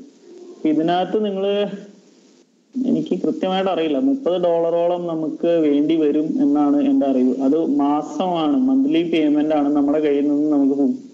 ഇത് നിങ്ങൾക്കറിയാം ഒരുപാട് ഓപ്ഷൻസ് ഉണ്ട്. അപ്പൊ ഇതിനകത്ത് സ്റ്റുഡന്റ് ആൻഡ് ടീച്ചേഴ്സ് എന്ന് പറയുന്ന ഒരു ഓപ്ഷൻ ഉണ്ട്. അപ്പൊ ഈ സ്റ്റുഡന്റ് ആൻഡ് ടീച്ചേഴ്സ് എന്ന് പറയുന്ന ഓപ്ഷനിൽ പോയി കഴിഞ്ഞ് കഴിഞ്ഞാൽ നിങ്ങളിത് മേടിക്കുകയാണെന്നുണ്ടെങ്കിൽ ഇപ്പൊ ഇതിനകത്ത് കാണാം ക്രിയേറ്റീവ് ക്ലൗഡ് എടുക്കുകയാണെങ്കിൽ ഒരു മാസം 1276 രൂപ. അതിപ്പോ ഓഫർ പ്രൈസിലാണ്. ശരിക്കുള്ള പൈസ 4230 രൂപ. അത് മാസം നമ്മുടെ അക്കൗണ്ടിൽ നിന്ന് ഡിഡക്ട് ആവും. ക്ലിയർ ആണെന്ന് വിചാരിക്കുന്നു ചോദ്യം അല്ലെ? അതെ. ഓക്കെ. അപ്പൊ ഇത് ഇപ്പൊ ഇയാൾക്ക് എന്താ പറയാ ഈ സോഫ്റ്റ്വെയറുകളെ പറ്റി കൂടുതൽ ഈ സോഫ്റ്റ്വെയറുകൾ ഇപ്പൊ ലാപ്ടോപ്പ് ഒക്കെ ഉണ്ടെന്നുണ്ടെങ്കിൽ ഇതുപോലെ ഏതെങ്കിലും സോഫ്റ്റ്വെയറുകൾ കൂടുതൽ ചെയ്യണം അല്ലെങ്കിൽ ചുമ്മാ ഈ സോഫ്റ്റ്വെയറുകൾ അങ്ങനെ കിട്ടണം എന്നുണ്ടെന്നുണ്ടെങ്കിൽ ക്ലാസ് കഴിഞ്ഞിട്ട് ജസ്റ്റ് എന്റെ നമ്പർ ഈ ഗ്രൂപ്പിലുണ്ടാവും, അതിനകത്ത് ജസ്റ്റ് ഒന്ന് എനിക്ക് വാട്സപ്പ് ചെയ്താൽ മതി, ഞാൻ പറഞ്ഞുതരാം. കാരണം ഞാനത് ഗ്രൂപ്പിൽ പറയാൻ എനിക്ക് താല്പര്യമില്ല. കാരണം വെച്ച് കഴിഞ്ഞാൽ നമ്മൾ ക്രാക്ഡ് വേർഷൻസ് സോഫ്റ്റ്വെയർസ് നമ്മൾ ഉപയോഗിക്കുന്നത് ഒരിക്കലും നല്ലതല്ല. അതിന് പല പ്രശ്നങ്ങളുണ്ട്. നമ്മളെല്ലാവരും നെറ്റ് ഉപയോഗിക്കുന്നതാണ്. അപ്പൊ അതുകൊണ്ട് തന്നെ അത് ഉപയോഗിക്കുന്നത് 100% ശരിയായിട്ടുള്ള ഒരു കാര്യമല്ല. പക്ഷെ സാഹചര്യങ്ങളുടെ സമ്മർദ്ദം കൊണ്ടൊക്കെ നമ്മൾ ഉപയോഗിക്കുന്നതാണ്. ഞാനിപ്പോ ക്രാക്ഡ് വേർഷൻസ് ഉപയോഗിക്കുന്ന ആളല്ല. കാരണം എനിക്ക് ഓഫീസിലെ സിസ്റ്റമാണ്. അപ്പൊ ഓഫീസിലെ ലൈസൻസ് സിസ്റ്റം ആയതുകൊണ്ട് തന്നെ ഒഫീഷ്യൽ പ്രോഡക്റ്റുകളാണ് ഞാൻ ഉപയോഗിക്കുന്നത് ഇപ്പോൾ. അപ്പൊ ഇയാൾക്ക് പഠിക്കാൻ കൂടുതൽ ആഗ്രഹമുണ്ട്, അല്ലെങ്കിൽ ഇതിൽ ഏതെങ്കിലും സോഫ്റ്റ്വെയറുകൾ ചെയ്യണം എന്നുണ്ടെന്നുണ്ടെങ്കിൽ, അല്ലെങ്കിൽ സോഫ്റ്റ്വെയറുകൾ എങ്ങനെ വേണം എന്നറിയണം എന്നുണ്ടെങ്കിൽ എനിക്കിത് കഴിഞ്ഞിട്ട് ഒന്ന് മെസ്സേജ് അയച്ചാൽ മതി, ഞാൻ പറഞ്ഞുതരാം. ഓക്കെ. അപ്പോ നമ്മൾ നിർത്തിയത് ഇതേപോലെ. അപ്പൊ അത് കഴിഞ്ഞു. അപ്പൊ വേറെ ആർക്കെങ്കിലും ഇനി എന്തെങ്കിലും ഡൗട്ട്?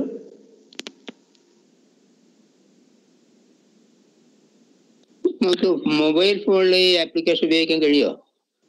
മൊബൈൽ ഫോണിൽ ഈ ആപ്ലിക്കേഷൻ ഉപയോഗിക്കാൻ കഴിയും. ഞാൻ ആദ്യം പറഞ്ഞ പോലെ മൊബൈൽ ഫോണിൽ നിങ്ങൾക്ക് താഴെ നോക്കി കഴിഞ്ഞു കഴിഞ്ഞാൽ കാണാം അഡോബ് സ്പാർക്ക് പോസ്റ്റ് എന്ന് പറയുന്ന ഒരു ആപ്ലിക്കേഷൻ ഉണ്ട്.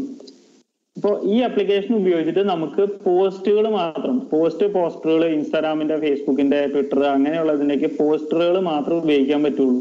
പക്ഷെ നമുക്ക് വെബ് പേജുകളോ വീഡിയോകളോ കാര്യങ്ങളൊന്നും ആ ആപ്ലിക്കേഷൻ ഉപയോഗിച്ചിട്ട് ഉപയോഗിക്കാൻ പറ്റില്ല. അതിൽ തന്നെ സ്പാർക്ക് പോസ്റ്റ് എന്ന് പറയുന്ന ആപ്ലിക്കേഷൻ നമുക്കിപ്പോ ഗൂഗിളിന്റെ പ്ലേ സ്റ്റോറിൽ അവൈലബിൾ ആണ്. പക്ഷെ സ്പാർക്കിന്റെ പേജ് വീഡിയോ എന്ന് പറയുന്ന ആപ്ലിക്കേഷനുകൾ നമുക്ക് ആൻഡ്രോയിഡ് ഫോണുകളിൽ ഇപ്പോൾ ഉപയോഗിക്കാൻ പറ്റില്ല. അത് വരുന്നതായിരിക്കും, എപ്പോൾ വരും എന്ന് എനിക്ക് കൃത്യമായിട്ട് അറിയില്ല. ഇപ്പൊ അതുള്ളത് iOS അല്ലെങ്കിൽ ആപ്പിൾ ഫോണുകളിൽ മാത്രമാണ്.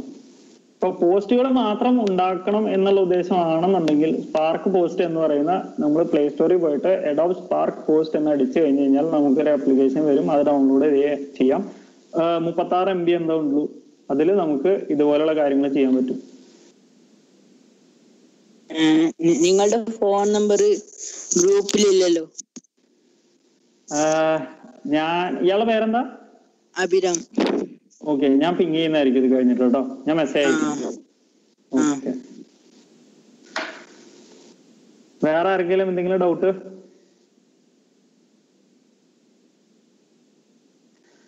അപ്പൊ അതില്ലാന്നുണ്ടെങ്കിൽ നമുക്ക് അടുത്തതിലോട്ട് പോകാം. നമ്മൾ ബാഡ് എന്ന് പറയുന്ന ഓപ്ഷനിൽ ടെക്സ്റ്റ്, ഫോട്ടോ, ഐക്കൺ, ലോഗോ ഒക്കെ കൊടുക്കുന്നത് നമ്മൾ കണ്ടു. അതിനുശേഷം നമുക്ക് ടെംപ്ലേറ്റ്സ് ഡിഫറെന്റ് ആയിട്ടുള്ളത് കണ്ടു. നമ്മൾ ഡിസൈൻ, അതിനുശേഷം കളേഴ്സ് എന്ന് പറയുന്ന ഓപ്ഷൻ.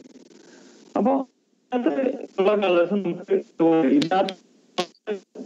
ഇപ്പൊ ഈ 4-5 കൂടിയിട്ടുള്ള ചോദിക്കുന്നതോ? ഓക്കെ. അപ്പൊ ഈ 4-5-6 ഇമേജുകൾ കൂടിയിട്ടുള്ള 4-5 കളർ ആയിട്ട് ഈ കാണുന്ന ഈ ഇതിനെയാണ് ഞങ്ങൾ പാലറ്റ് എന്ന് പറയും. അതായത് ഡിസൈനേഴ്സ് പറയുന്നതാണ് പാലറ്റ് എന്ന് പറയുന്നത്. അപ്പൊ ഒരു 4-5, അപ്പൊ ഇത് ഒരു പാലറ്റ് എന്ന് പറയുന്നത് പല കളറുകളുടെ ഒരു മിക്സ് ആണ്. അപ്പൊ അതിൽ നിന്ന് നമുക്ക് ആവശ്യമായ കളറുകൾ സെലക്ട് ചെയ്ത് ഒരു ഡിസൈൻ ചെയ്യുക എന്നുള്ളതാണ്. അപ്പൊ നമ്മൾ ഒരു പോസ്റ്റർ ചെയ്യാന്ന് വെച്ചാൽ, അപ്പൊ ഒരു പോസ്റ്റർ ചെയ്യുകയാണെങ്കിൽ ആ പോസ്റ്ററിൽ നമ്മൾ ഉൾപ്പെടുത്തുന്ന ചിലപ്പോൾ ഒരു 4-5 കളറുകൾ ഉണ്ടാവും. കാരണം നമ്മുടെ ബാക്ക്ഗ്രൗണ്ടിന് ഒരു കളർ ഉണ്ടാവും, അതേപോലെ തന്നെ നമുക്ക് ടെക്സ്റ്റിന് ഒരു കളർ ഉണ്ടാവും, ചിലപ്പോൾ ഒരു ഐക്കൺ ഉണ്ടെങ്കിൽ അതിലൊരു കളർ ഉണ്ടാവും, ലോഗോയ്ക്ക് ഒരു കളർ ഉണ്ടാവും, അങ്ങനെ പലതിനും പല കളറുകൾ ഉണ്ടാവും. അപ്പൊ ആ ഒരു പോസ്റ്ററിനകത്ത് കാണുന്ന എല്ലാ കളറുകളും, അത് സെപ്പറേറ്റ് ആയിട്ട് ആ കളറുകളൊക്കെ കൂടി ചേരുന്ന ഒരു കളർ ബോക്സ് അല്ലെങ്കിൽ ഇതുപോലെ ഒരു ഇതിനെയാണ് നമ്മൾ പാറ്റേൺ. അപ്പൊ ഇതിനകത്ത് നമുക്ക് ഇഷ്ടമുള്ള രീതിയിൽ നമുക്ക് സെലക്ട് ചെയ്യാം. ഇപ്പോ ഞാൻ ഇത് സെലക്ട് ചെയ്ത് കഴിഞ്ഞ് കഴിഞ്ഞാൽ ഇപ്പൊ ഈ ഇമേജ് ഞാൻ സെലക്ട് ചെയ്തു. ഈ ഇമേജ് ഞാൻ ഇതേപോലെ ഏത് കളറിലേക്ക് മാറ്റണം എന്നുണ്ടെങ്കിൽ നമുക്ക് അതിനനുസരിച്ച് സെലക്ട് ചെയ്യാം.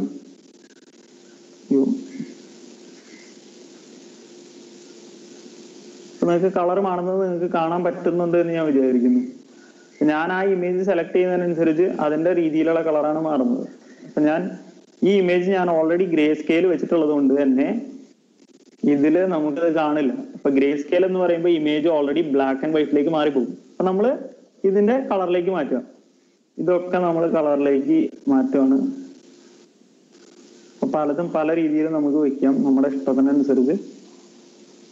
അപ്പോ ഇതില് നമ്മൾ ഷഫിൾ എന്ന് പറയുന്ന ഈ 2 ആരോ ഇതായിട്ട് പോകുന്ന ഈ ഐക്കൺ ക്ലിക്ക് ചെയ്ത് കഴിഞ്ഞ് കഴിഞ്ഞാൽ പലതിന്റെയും കളറ് പലതിനനുസരിച്ച് മാറി പോകുന്നത് നിങ്ങൾക്ക് മനസ്സിലാവും.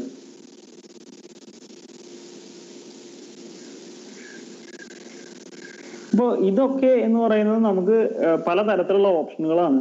നമ്മളൊരു പോസ്റ്റർ ചെയ്യുന്ന സമയത്ത് എങ്ങനെയൊക്കെ നമുക്ക് കളറുകൾ ചൂസ് ചെയ്യാമെന്നുള്ളത്. ഇപ്പൊ പലപ്പോഴും ഏതൊക്കെ കളർ എങ്ങനെയൊക്കെ ചൂസ് ചെയ്യാമെന്ന് നമുക്ക് ഡൗട്ടുകൾ ഉണ്ടാവും.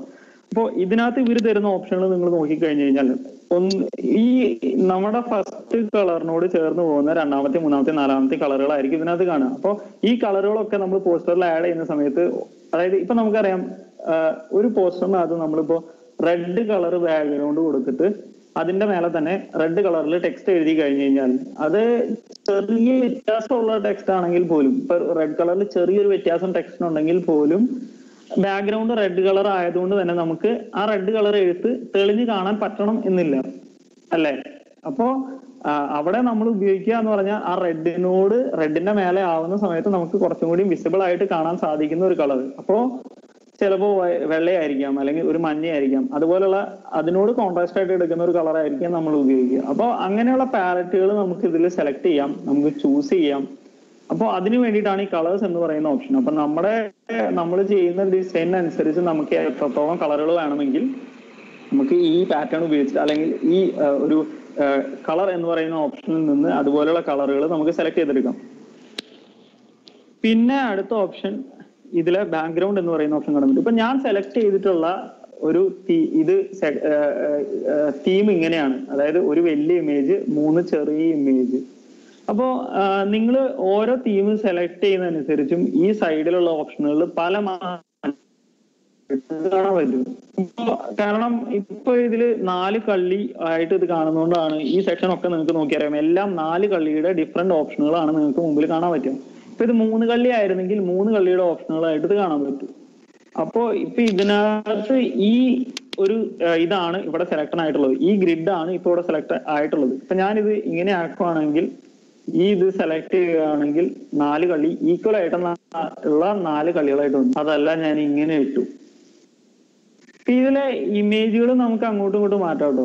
ഈ ഇമേജ് നമുക്ക് ഇങ്ങോട്ട് മാറ്റിയിടാം, ചുമ്മാ ഡ്രാഗ് ചെയ്ത് വലിച്ചു മാറ്റിയിട്ടാൽ മതി. അപ്പൊ ഏതിലോട്ടാണോ നമ്മൾ വലിച്ചു മാറ്റിയിടുന്നത് ആ ഇമേജ് താഴോട്ട് മാറും. അപ്പൊ എനിക്ക് ഈ ഇമേജ് ഞാൻ സെലക്ട് ചെയ്ത് ഈ ഇമേജ് വലിച്ച് ഈ താഴെയുള്ള ഇമേജിലേക്ക് ഇടുവാണെങ്കിൽ ആ ഇമേജ് ഇങ്ങോട്ടും ഈ ഇമേജ് അങ്ങോട്ടും ഓപ്പോസിറ്റ് ആയിട്ട് അങ്ങോട്ടും ഇങ്ങോട്ടും മാറിപ്പോകും.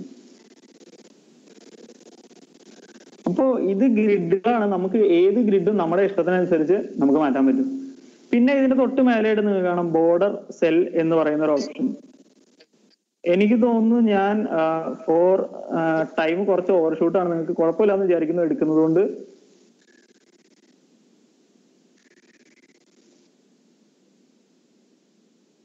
ഓക്കെ, ആർക്കും കുഴപ്പമില്ലാന്ന് വിചാരിക്കുന്നു കേട്ടോ, കണ്ടിന്യൂ ചെയ്യുന്നുണ്ട്.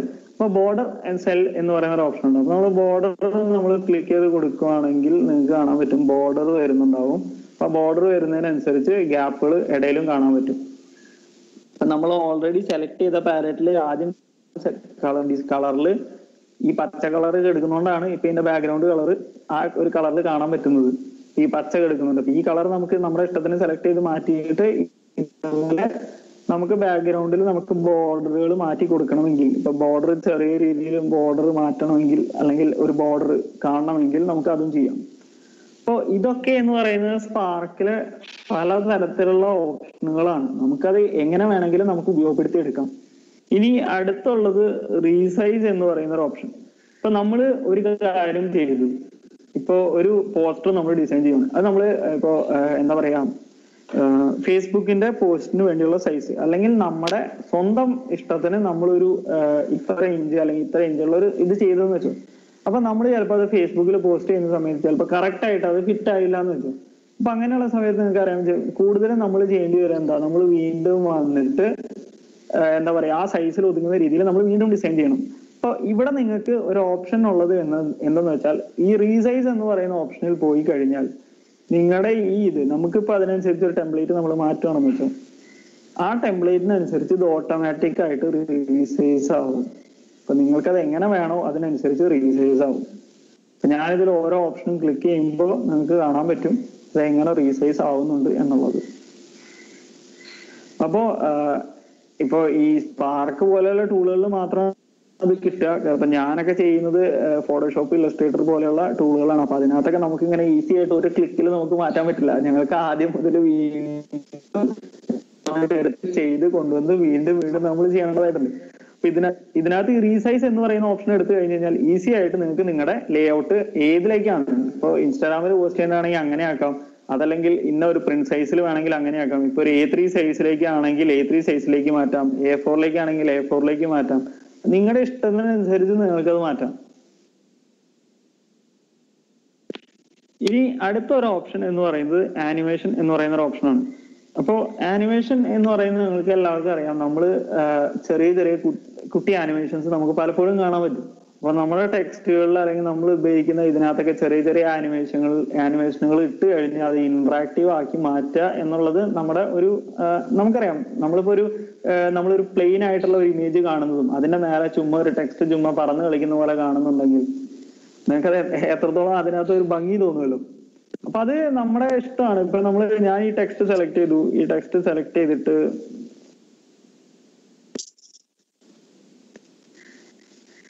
ആനിമേഷനിൽ ഞാനിപ്പോ ഇതിങ്ങനെ കൊടുത്തു കഴിഞ്ഞാൽ ഇതിങ്ങനെ വരുന്നു. അടുത്തൊരു ആനിമേഷൻ ഞാൻ കൊടുത്തു കഴിഞ്ഞു കഴിഞ്ഞാൽ അതിങ്ങനെ വരുന്നു.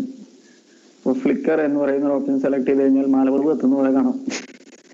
അപ്പൊ ഇത് ഒരുപാട് ഓപ്ഷൻസ് ഉണ്ട്. അപ്പൊ നമ്മുടെ ഇഷ്ടത്തിനനുസരിച്ച് ഇപ്പൊ നിങ്ങൾ ഏതാണോ സെലക്ട് ചെയ്തത്, ഇപ്പൊ ഡൈനാമിക് എന്ന് പറയുന്ന ഓപ്ഷൻ സെലക്ട് ചെയ്ത് കഴിഞ്ഞാൽ അതിന്റെ താഴെ അതിനകത്ത് നിങ്ങൾക്ക് വേറെ വെറൈറ്റികൾ കാണാം. ഇപ്പൊ ഇത് എടുത്തു കഴിഞ്ഞു കഴിഞ്ഞാൽ എല്ലാം ഒരേ ലൈനിൽ വന്നിട്ട് പിന്നെ ഇങ്ങനെ വരും. ഇതിന് ഡിസൈൻ വേറെ ആയിരിക്കും, അല്ല സ്റ്റൈൽ വേറെ ആയിരിക്കും. അപ്പൊ ഇതിനകത്ത് തന്നെ നമ്മൾ എടുക്കുന്ന ഓരോ ഓപ്ഷനകത്തും നമുക്ക് വേറെ വേറെ സ്റ്റൈലുകൾ നമുക്ക് കാണാൻ പറ്റും.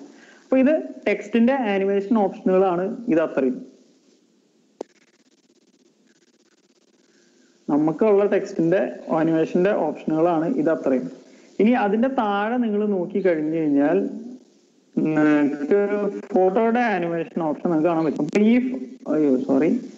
അപ്പൊ നിങ്ങൾ ഇത് എടുത്തു കഴിഞ്ഞു കഴിഞ്ഞാൽ ഫോട്ടോ സൂം ആവുന്ന പോലെ നിങ്ങൾക്ക് കാണാൻ പറ്റും.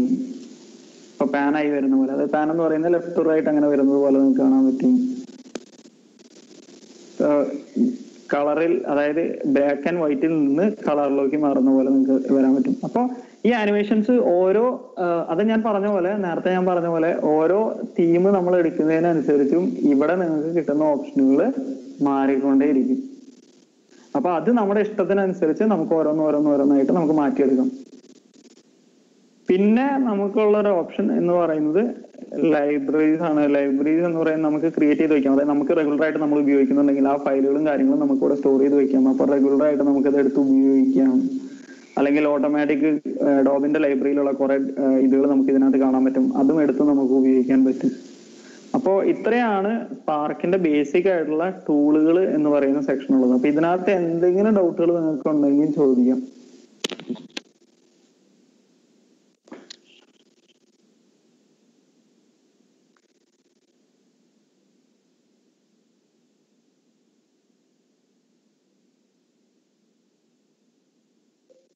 ഡൗട്ടുകൾ എന്തെങ്കിലും ഉണ്ടോ?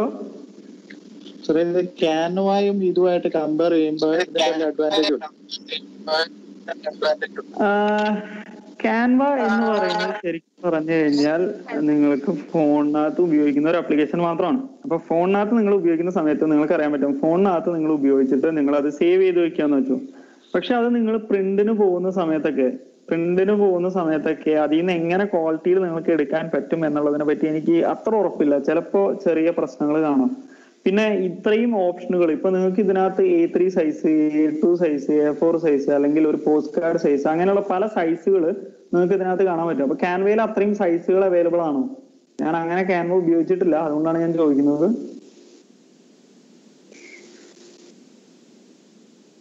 ഹലോ, കേട്ടോ? ഞാൻ പറയുന്ന കേൾക്കാവോ?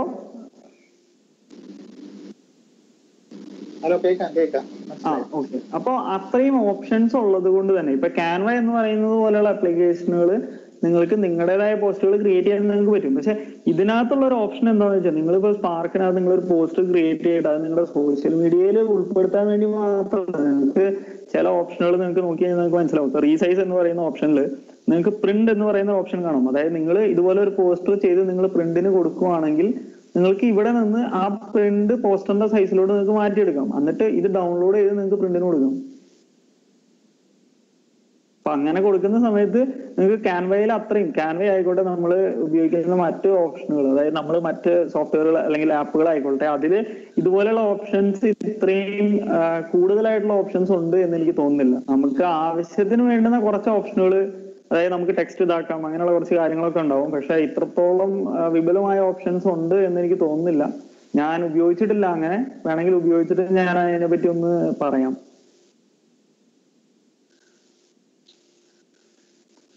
വേറെ എന്തെങ്കിലും? ഫ്രീ വേർഷനിൽ ഡൗൺലോഡും ഷെയറും അവൈലബിൾ ആണോ? ഫ്രീ വേർഷനിൽ നമുക്ക് ഡൗൺലോഡ് എന്ന് പറയുന്ന ഓപ്ഷൻ കൂടുതലും അവൈലബിൾ ആയിരിക്കും. പക്ഷെ അതിനകത്ത് വരുന്ന ഒരു പ്രോബ്ലം എന്നുള്ളത്, നമുക്ക് ഇതിന്റെ താഴെയായിട്ട് ഈ അഡോബ് സ്പാർക്കിന്റെ ഒരു ലോഗോ ഉണ്ടായിരിക്കും. അപ്പൊ നിങ്ങൾ ചെയ്യുന്ന പോസ്റ്ററിന്റെ താഴെ ഇപ്പൊ നിങ്ങൾ വീവ വീഡിയോ അല്ലെങ്കിൽ നമ്മള് B260 എന്നൊക്കെ പറഞ്ഞ് കുറെ ആപ്ലിക്കേഷനുകൾ ഉണ്ടല്ലോ. അപ്പൊ ആ ആപ്ലിക്കേഷന്റെ ഒരു വാട്ടർമാർക്ക് പോലെ നിങ്ങൾ കണ്ടിട്ടുണ്ടാവും. ഇപ്പൊ ഇൻഷോട്ട്സിലൊക്കെ നമ്മൾ ചെയ്യുന്ന സമയത്ത് താഴെ ഇൻഷോട്ട് എന്ന് എഴുതി കാണിച്ചിട്ടുണ്ടാവും ഇല്ലേ? അപ്പൊ അതേപോലെ നിങ്ങൾ ഫ്രീ വേർഷനിൽ നമ്മൾ ചെയ്യുന്ന സമയത്ത്, നമുക്ക് ഒഫീഷ്യൽ ഇതല്ലാത്ത സമയത്ത്, നമുക്ക് അങ്ങനെ വരുന്ന സമയത്ത് ഇവരുടെ അഡോബ് സ്പാർക്ക് എന്ന് പറയുന്ന ഒരു ചെറിയ ലെറ്റർ അവിടെ ഉണ്ടാവും. അത് നമുക്ക് റിമൂവ് ചെയ്യാൻ പറ്റില്ല നമ്മൾ ഡൗൺലോഡ് ചെയ്യുന്ന സമയത്ത്. അതേപോലെ ഈ അനിമേഷൻ ആഡ് ചെയ്തിട്ട് നമ്മൾ സേവ് ചെയ്യുമ്പോൾ ഫയൽ ഫോർമാറ്റ് എന്താവുക? JPEG തന്നെയാവും? അത് ചെറിയ ഇതായിരിക്കും. അതായത് അനിമേഷൻ ആഡ് ചെയ്യുന്ന സമയത്ത് നമുക്ക് ഇതിനകത്ത് ജിഫ് എന്ന് പറയുന്ന ഓപ്ഷൻ എന്റെ അറിവിൽ അവൈലബിൾ അല്ല. അപ്പൊ അനിമേഷൻ ആഡ് ചെയ്ത് കഴിഞ്ഞു കഴിഞ്ഞാൽ ചെറിയതായിട്ടുള്ള ഒരു വീഡിയോ പോലെ ആയിരിക്കും അത് വരിക. അപ്പൊ എനിക്ക് തോന്നുന്നു സേവ് ചെയ്യുമ്പോൾ വീഡിയോ ഫോർമാറ്റ് ആവുമോ? ചെറിയ വീഡിയോ ഫോർമാറ്റിലായിരിക്കും അത് വരിക. അപ്പൊ ഞാൻ ഫോർമാറ്റുകൾ ഞാൻ അടുത്ത ക്ലാസ്സിൽ നോക്കി വെച്ചതാണ്. അപ്പൊ ഞാൻ അത് ഏതിലേക്കാണ് വരിക, സേവ് എങ്ങനെ ചെയ്യാം, ഡൗൺലോഡ് എങ്ങനെ ചെയ്യാമെന്നുള്ള അടുത്ത ക്ലാസ്സിൽ പറയാമെന്ന് വെച്ചിട്ടായിരുന്നു.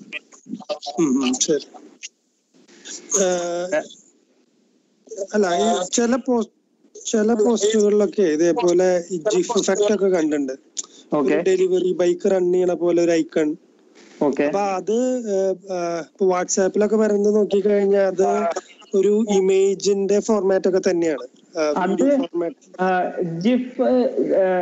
ജിഫ് എന്ന് പറയുന്ന ഓപ്ഷൻ സത്യം പറഞ്ഞു കഴിഞ്ഞാൽ അത് വീഡിയോ എന്ന് പറയുന്ന ഒരു ഫോർമാറ്റ് അല്ല. ജിഫ് എന്ന് പറയുന്ന ഗ്രാഫിക് ഇന്റർചേഞ്ച് ഫോർമാറ്റ് എന്ന് പറയുന്നത് അത് ആക്ച്വലി ഒരു ഇമേജ് പോലെ തന്നെയാണ്. പക്ഷെ ആ ഇമേജിനകത്ത് ചെറിയ മോഷൻസ് കൊടുത്തിട്ട് നമ്മൾ അതൊരു എന്താ പറയാ, ഒരു ഇന്ററാക്ടിവിറ്റി ഉള്ള ഒരു കുഞ്ഞ് ഇമേജ് ആക്കി മാറ്റുക എന്നുള്ളതാണ് ജിഫ് എന്ന് പറയുന്നത്. പക്ഷെ നമ്മളൊരു ആനിമേഷൻ ചെയ്യുന്ന സമയത്ത് ഇപ്പൊ നിങ്ങൾ ജിഫിനകത്ത് നോക്കിക്കഴിഞ്ഞു കഴിഞ്ഞാൽ ഒരു ഇമേജിന്റെ ഒരു ചെറിയ മൂവ്മെന്റ് മാത്രമായിരിക്കും നിങ്ങൾക്ക് അതിനകത്ത് കാണാൻ പറ്റുക, അല്ലെങ്കിൽ ഒരു ചെറിയ വീഡിയോയുടെ ഒരു ചെറിയ പോർഷൻ. പക്ഷെ കൂടുതൽ ഡീറ്റെയിൽ ആയിട്ട് അതിനകത്ത് കാര്യങ്ങൾ നമുക്ക് ഉൾപ്പെടുത്താൻ പറ്റില്ല ജിഫിനകത്ത്. കാരണം ജിഫിന്റെ ഒരു ഇതെന്ന് പറഞ്ഞാൽ ജിഫിന് ഒരുപാട് സൈസ് ആവാൻ പറ്റില്ല. നമുക്ക് ഫയൽ സൈസിന് ഒരു ലിമിറ്റേഷൻ ഒക്കെ ഉണ്ടാവും ജിഫ് ചെയ്യുന്ന സമയത്ത്. പക്ഷെ ഇവിടെ നമ്മൾ ചെയ്യുന്ന സമയത്ത് നമ്മൾ അതേ സമയത്ത് നമ്മൾ ഈ ആനിമേഷൻ വീഡിയോ ആക്കുന്ന സമയത്ത് നമുക്ക് വീഡിയോയിൽ കുറച്ചും കൂടി ലെങ്ത് ആയാലും അല്ലെങ്കിൽ കുറച്ചുകൂടെ ഫയൽ സൈസ് അധികമായാലും നമുക്ക് പ്രശ്നം വരുന്നില്ല. പക്ഷെ ജിഫ് ഒരിക്കലും എനിക്ക് തോന്നുന്നു ഇത്ര MB കൂടുതൽ അല്ലെങ്കിൽ ഇത്ര KB കൂടുതൽ ജിഫ് വന്നു കഴിഞ്ഞാൽ അത് പ്രോപ്പറായിട്ട് വർക്ക് ചെയ്യാനുള്ള സാഹചര്യം ഉണ്ടാവില്ല. കാരണം ജിഫിൽ ചിലപ്പോൾ ചെറിയ പ്രശ്നങ്ങൾ കാണിക്കും. പക്ഷെ ജിഫ് ഉണ്ടാക്കുന്നത് ഇപ്പൊ ഞാനൊക്കെ ജിഫ് ഉണ്ടാക്കും. അത് എങ്ങനെ ഉണ്ടാക്കുന്ന വെച്ചാൽ നമ്മൾ ഫോട്ടോഷോപ്പ് എന്ന് പറയുന്ന ടൂൾ വെച്ചിട്ട് ആ ടൂളില് ഒരു പഴയ 2D ആനിമേഷൻ സ്റ്റൈലാണത്. ഇപ്പോ ആ മൂവ്മെന്റ് അത്രയും ഓരോ ഇമേജിലും ഓരോ മൂവ്മെന്റ് ക്രിയേറ്റ് ചെയ്യും. അങ്ങനെ ഓരോ മൂവ്മെന്റ് ക്രിയേറ്റ് ആയിട്ട് നമ്മൾ ജിഫ് ആയിട്ട് സേവ് ചെയ്യുന്ന സമയത്ത് ഇപ്പൊ 10 15 ഇമേജുകൾ ഞാൻ വർക്ക് ചെയ്തിട്ടുണ്ടാവും. ആ 15 ഇമേജുകൾ ഒറ്റയടിക്ക് ഒരു സിംഗിൾ ഇമേജ് ആയിട്ട് ഒരു മൂവ്മെന്റ് കാണിക്കും. അതാണ് ജിഫ് എന്ന ഓപ്ഷൻ അതിനകത്ത് കാണുന്നത്. ഇപ്പൊ ജിഫും വീഡിയോയും വ്യത്യാസമുണ്ട്. അപ്പൊ ഇതിൽ കാണുന്ന ആനിമേഷൻ കൂടുതലും നിങ്ങൾ സേവ് ചെയ്ത് കഴിഞ്ഞ് കഴിഞ്ഞാൽ ചെറിയ വീഡിയോ ഫോർമാറ്റ് ആയിട്ടായിരിക്കും നിങ്ങൾക്ക് കിട്ടുക. ശരി, താങ്ക് യു സർ.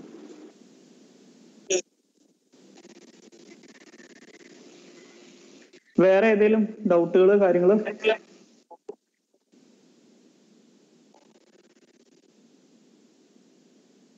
ഈ അഡോബ് സ്പാർക്കിന് സോഫ്റ്റ്വെയർ ഒന്നുമില്ലേ?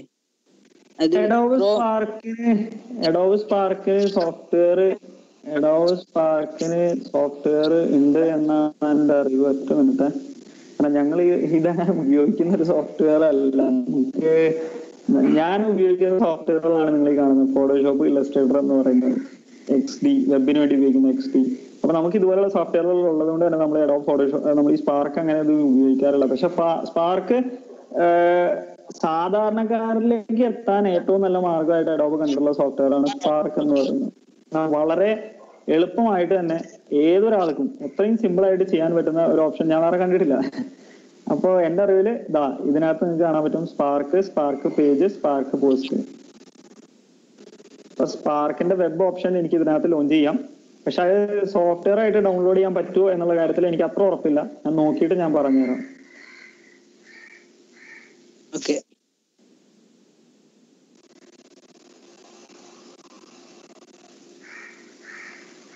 ഹലോ, ഇത് മനു ആണ്. ഇവിടെ ചോദിച്ച 2 ചോദ്യങ്ങൾക്ക് മറുപടി ആയിട്ട് എനിക്ക് അറിയാവുന്ന ഒരു കാര്യം പറയാം. ഇപ്പൊ ക്യാൻവയെ കുറിച്ചൊക്കെ ചോദിച്ചിരുന്നു. അതുപോലെ തന്നെ നമുക്ക് പലതരത്തിലുള്ള സോഫ്റ്റ്വെയർസ് ഉണ്ട്. അതായത് ഓൺലൈൻ അവൈലബിൾ ആയിട്ടുള്ള ആപ്ലിക്കേഷൻസ്, ഓഫ്ലൈൻ മൊബൈൽ ആപ്ലിക്കേഷൻസ് ഒക്കെ ഉണ്ട്. സോ അതൊക്കെ വെച്ച് നോക്കുമ്പോൾ ആക്ച്വലി നമുക്ക് പറയാൻ പറ്റും ഫ്രീ ആയിട്ട് ഇപ്പൊ നമുക്ക് ക്യാൻവ യൂസ് ചെയ്യാൻ പറ്റും. അതുപോലെ തന്നെ വേറെ കുറെ ആപ്ലിക്കേഷൻസ് ഉണ്ട്. അപ്പൊ അങ്ങനെ ക്യാൻവ യൂസ് ചെയ്യുന്ന ആളുകൾക്ക് അത് തന്നെ കണ്ടിന്യൂ ചെയ്യാം. ഇത് അഡോബിയുടെ ഒരു പ്രൊഡക്റ്റ് ആണ് എന്നേ ഉള്ളൂ. പിന്നെ ക്യാൻവയായിട്ട് കമ്പയർ ചെയ്യുമ്പോൾ അത് സഞ്ജു പറഞ്ഞ പോലെ തന്നെ ഒരുപാട് ഓപ്ഷൻസ് ഇവിടെ ലഭ്യമാണ്. അതുപോലെ തന്നെ അഡോബി എന്ന് പറയുന്നത് വർഷങ്ങളായിട്ട് ഫോട്ടോഷോപ്പ് മുതൽ നമുക്ക് ഒരുപാട് ക്രിയേറ്റേഴ്സിനുള്ള കുറെ ഡിസൈൻ സോഫ്റ്റ്വെയർസ് ഒക്കെ ഉണ്ടാക്കുന്ന ഒരു കമ്പനി ആയതുകൊണ്ട് ഇവരുടെ ചില ടെംപ്ലേറ്റ്സും ഇവരുടെ ചില ടൂൾസും ഒക്കെ കുറച്ചുകൂടി പ്രൊഫഷണൽ ഫീൽ ഉണ്ടാക്കുന്ന ചില കാര്യങ്ങളാണ്. ഇവരുടെ ചില എന്താ പറയാ, നിങ്ങൾക്ക് ഇമേജ് ആഡ് ചെയ്യുമ്പോൾ തന്നെ അതിന് ഔട്ടൊക്കെ ആഡ് ചെയ്യാൻ പറ്റും. സോ അങ്ങനെയുള്ള വ്യത്യാസമാണ്. അപ്പം ക്യാൻവയിൽ നിങ്ങൾ നല്ലൊരു ഡിസൈനർ ആണെങ്കിൽ നിങ്ങൾക്ക് ഏതൊരു ടൂൾ ഉപയോഗിച്ചിട്ട് നല്ല രീതിയിലുള്ള ഇതുണ്ടാക്കാം.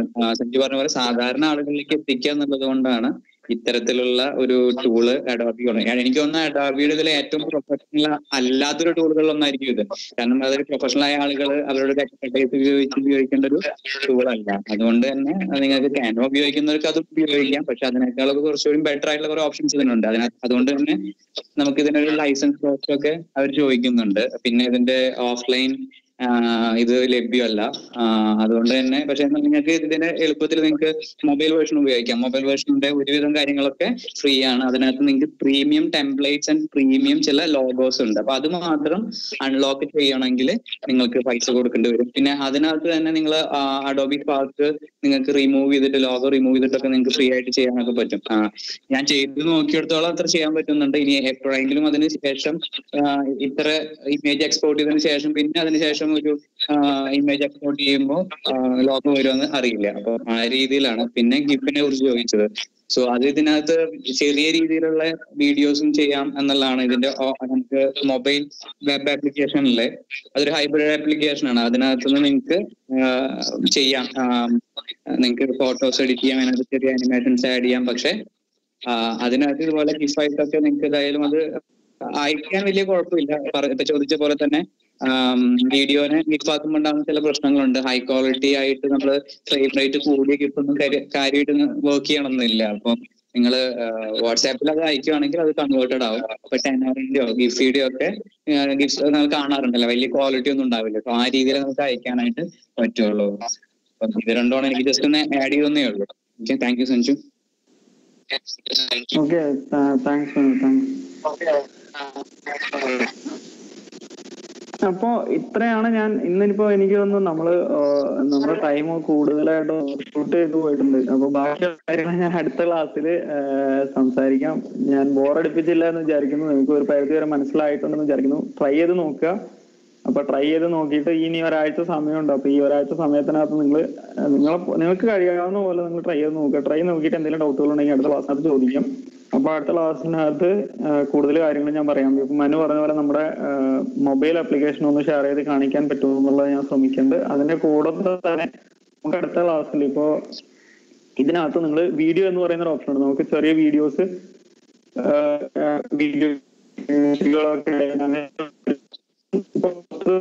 അടുത്ത ക്ലാസ്സിൽ ഈ വീഡിയോസ് എന്ന് പറയുന്ന ഒരു സെക്ഷൻ ഞാൻ കൂടുതലായിട്ടും ചെയ്ത് കാണിക്കാൻ ശ്രമിക്കാം. അതിനെ കൂടെ തന്നെ ഞാനിപ്പോ ഇന്ന് ഡിസൈനെ പറ്റി കുറച്ചൊന്നും സംസാരിക്കണം എന്ന് ഞാൻ വിചാരിച്ചതാണ്. പക്ഷെ ഞാൻ പറഞ്ഞു വന്നപ്പോൾ ടൂൾസ് ഒക്കെ പരിചയപ്പെടുത്തി വന്നപ്പോൾ കുറച്ച് സമയം ഷൂട്ട് ചെയ്ത് പോയി. അപ്പൊ ഞാൻ അതിനെ പറ്റിയുള്ള കാര്യങ്ങൾ ഞാൻ അടുത്ത ക്ലാസ്സിനകത്ത് ഞാൻ പറയാം. അപ്പൊ അങ്ങനെയാണെങ്കിൽ മനു സ്റ്റേജി നമുക്ക് ചോദിച്ചോളൂ കുഴപ്പമില്ല. ഈ അടുത്ത ക്ലാസ്സിൽ വെബ് പേജിനെ കുറിച്ചിട്ട് വെബ് പേജ് ഉണ്ടാക്കുന്നതിനെ കുറിച്ചിട്ട് കുറച്ച് പറയോ? പറയാം, കുഴപ്പമില്ല പറയാം. അടുത്ത ക്ലാസ്സിൽ ഇപ്പൊ ഞാൻ ഇന്ന് കൂടുതലും പോസ്റ്റർ മാത്രം പറയാമെന്ന് വിചാരിച്ചാണ്. പക്ഷെ അതിന് കൂടെ തന്നെ ഡിസൈൻ പറയേണ്ടത് കൊണ്ട് വെബ് പേജും ഷോർട്ട് വീഡിയോസും അടുത്ത ക്ലാസ്സിലേക്ക് മാറ്റാമെന്ന് വിചാരിച്ചു. അപ്പോ ഞാൻ പറയാം, കുഴപ്പമില്ല. ഷോർട്ട് വീഡിയോസ്, വെബ് പേജും ഡിസൈനെ പറ്റി അടുത്ത ക്ലാസ്സിൽ പറയാം.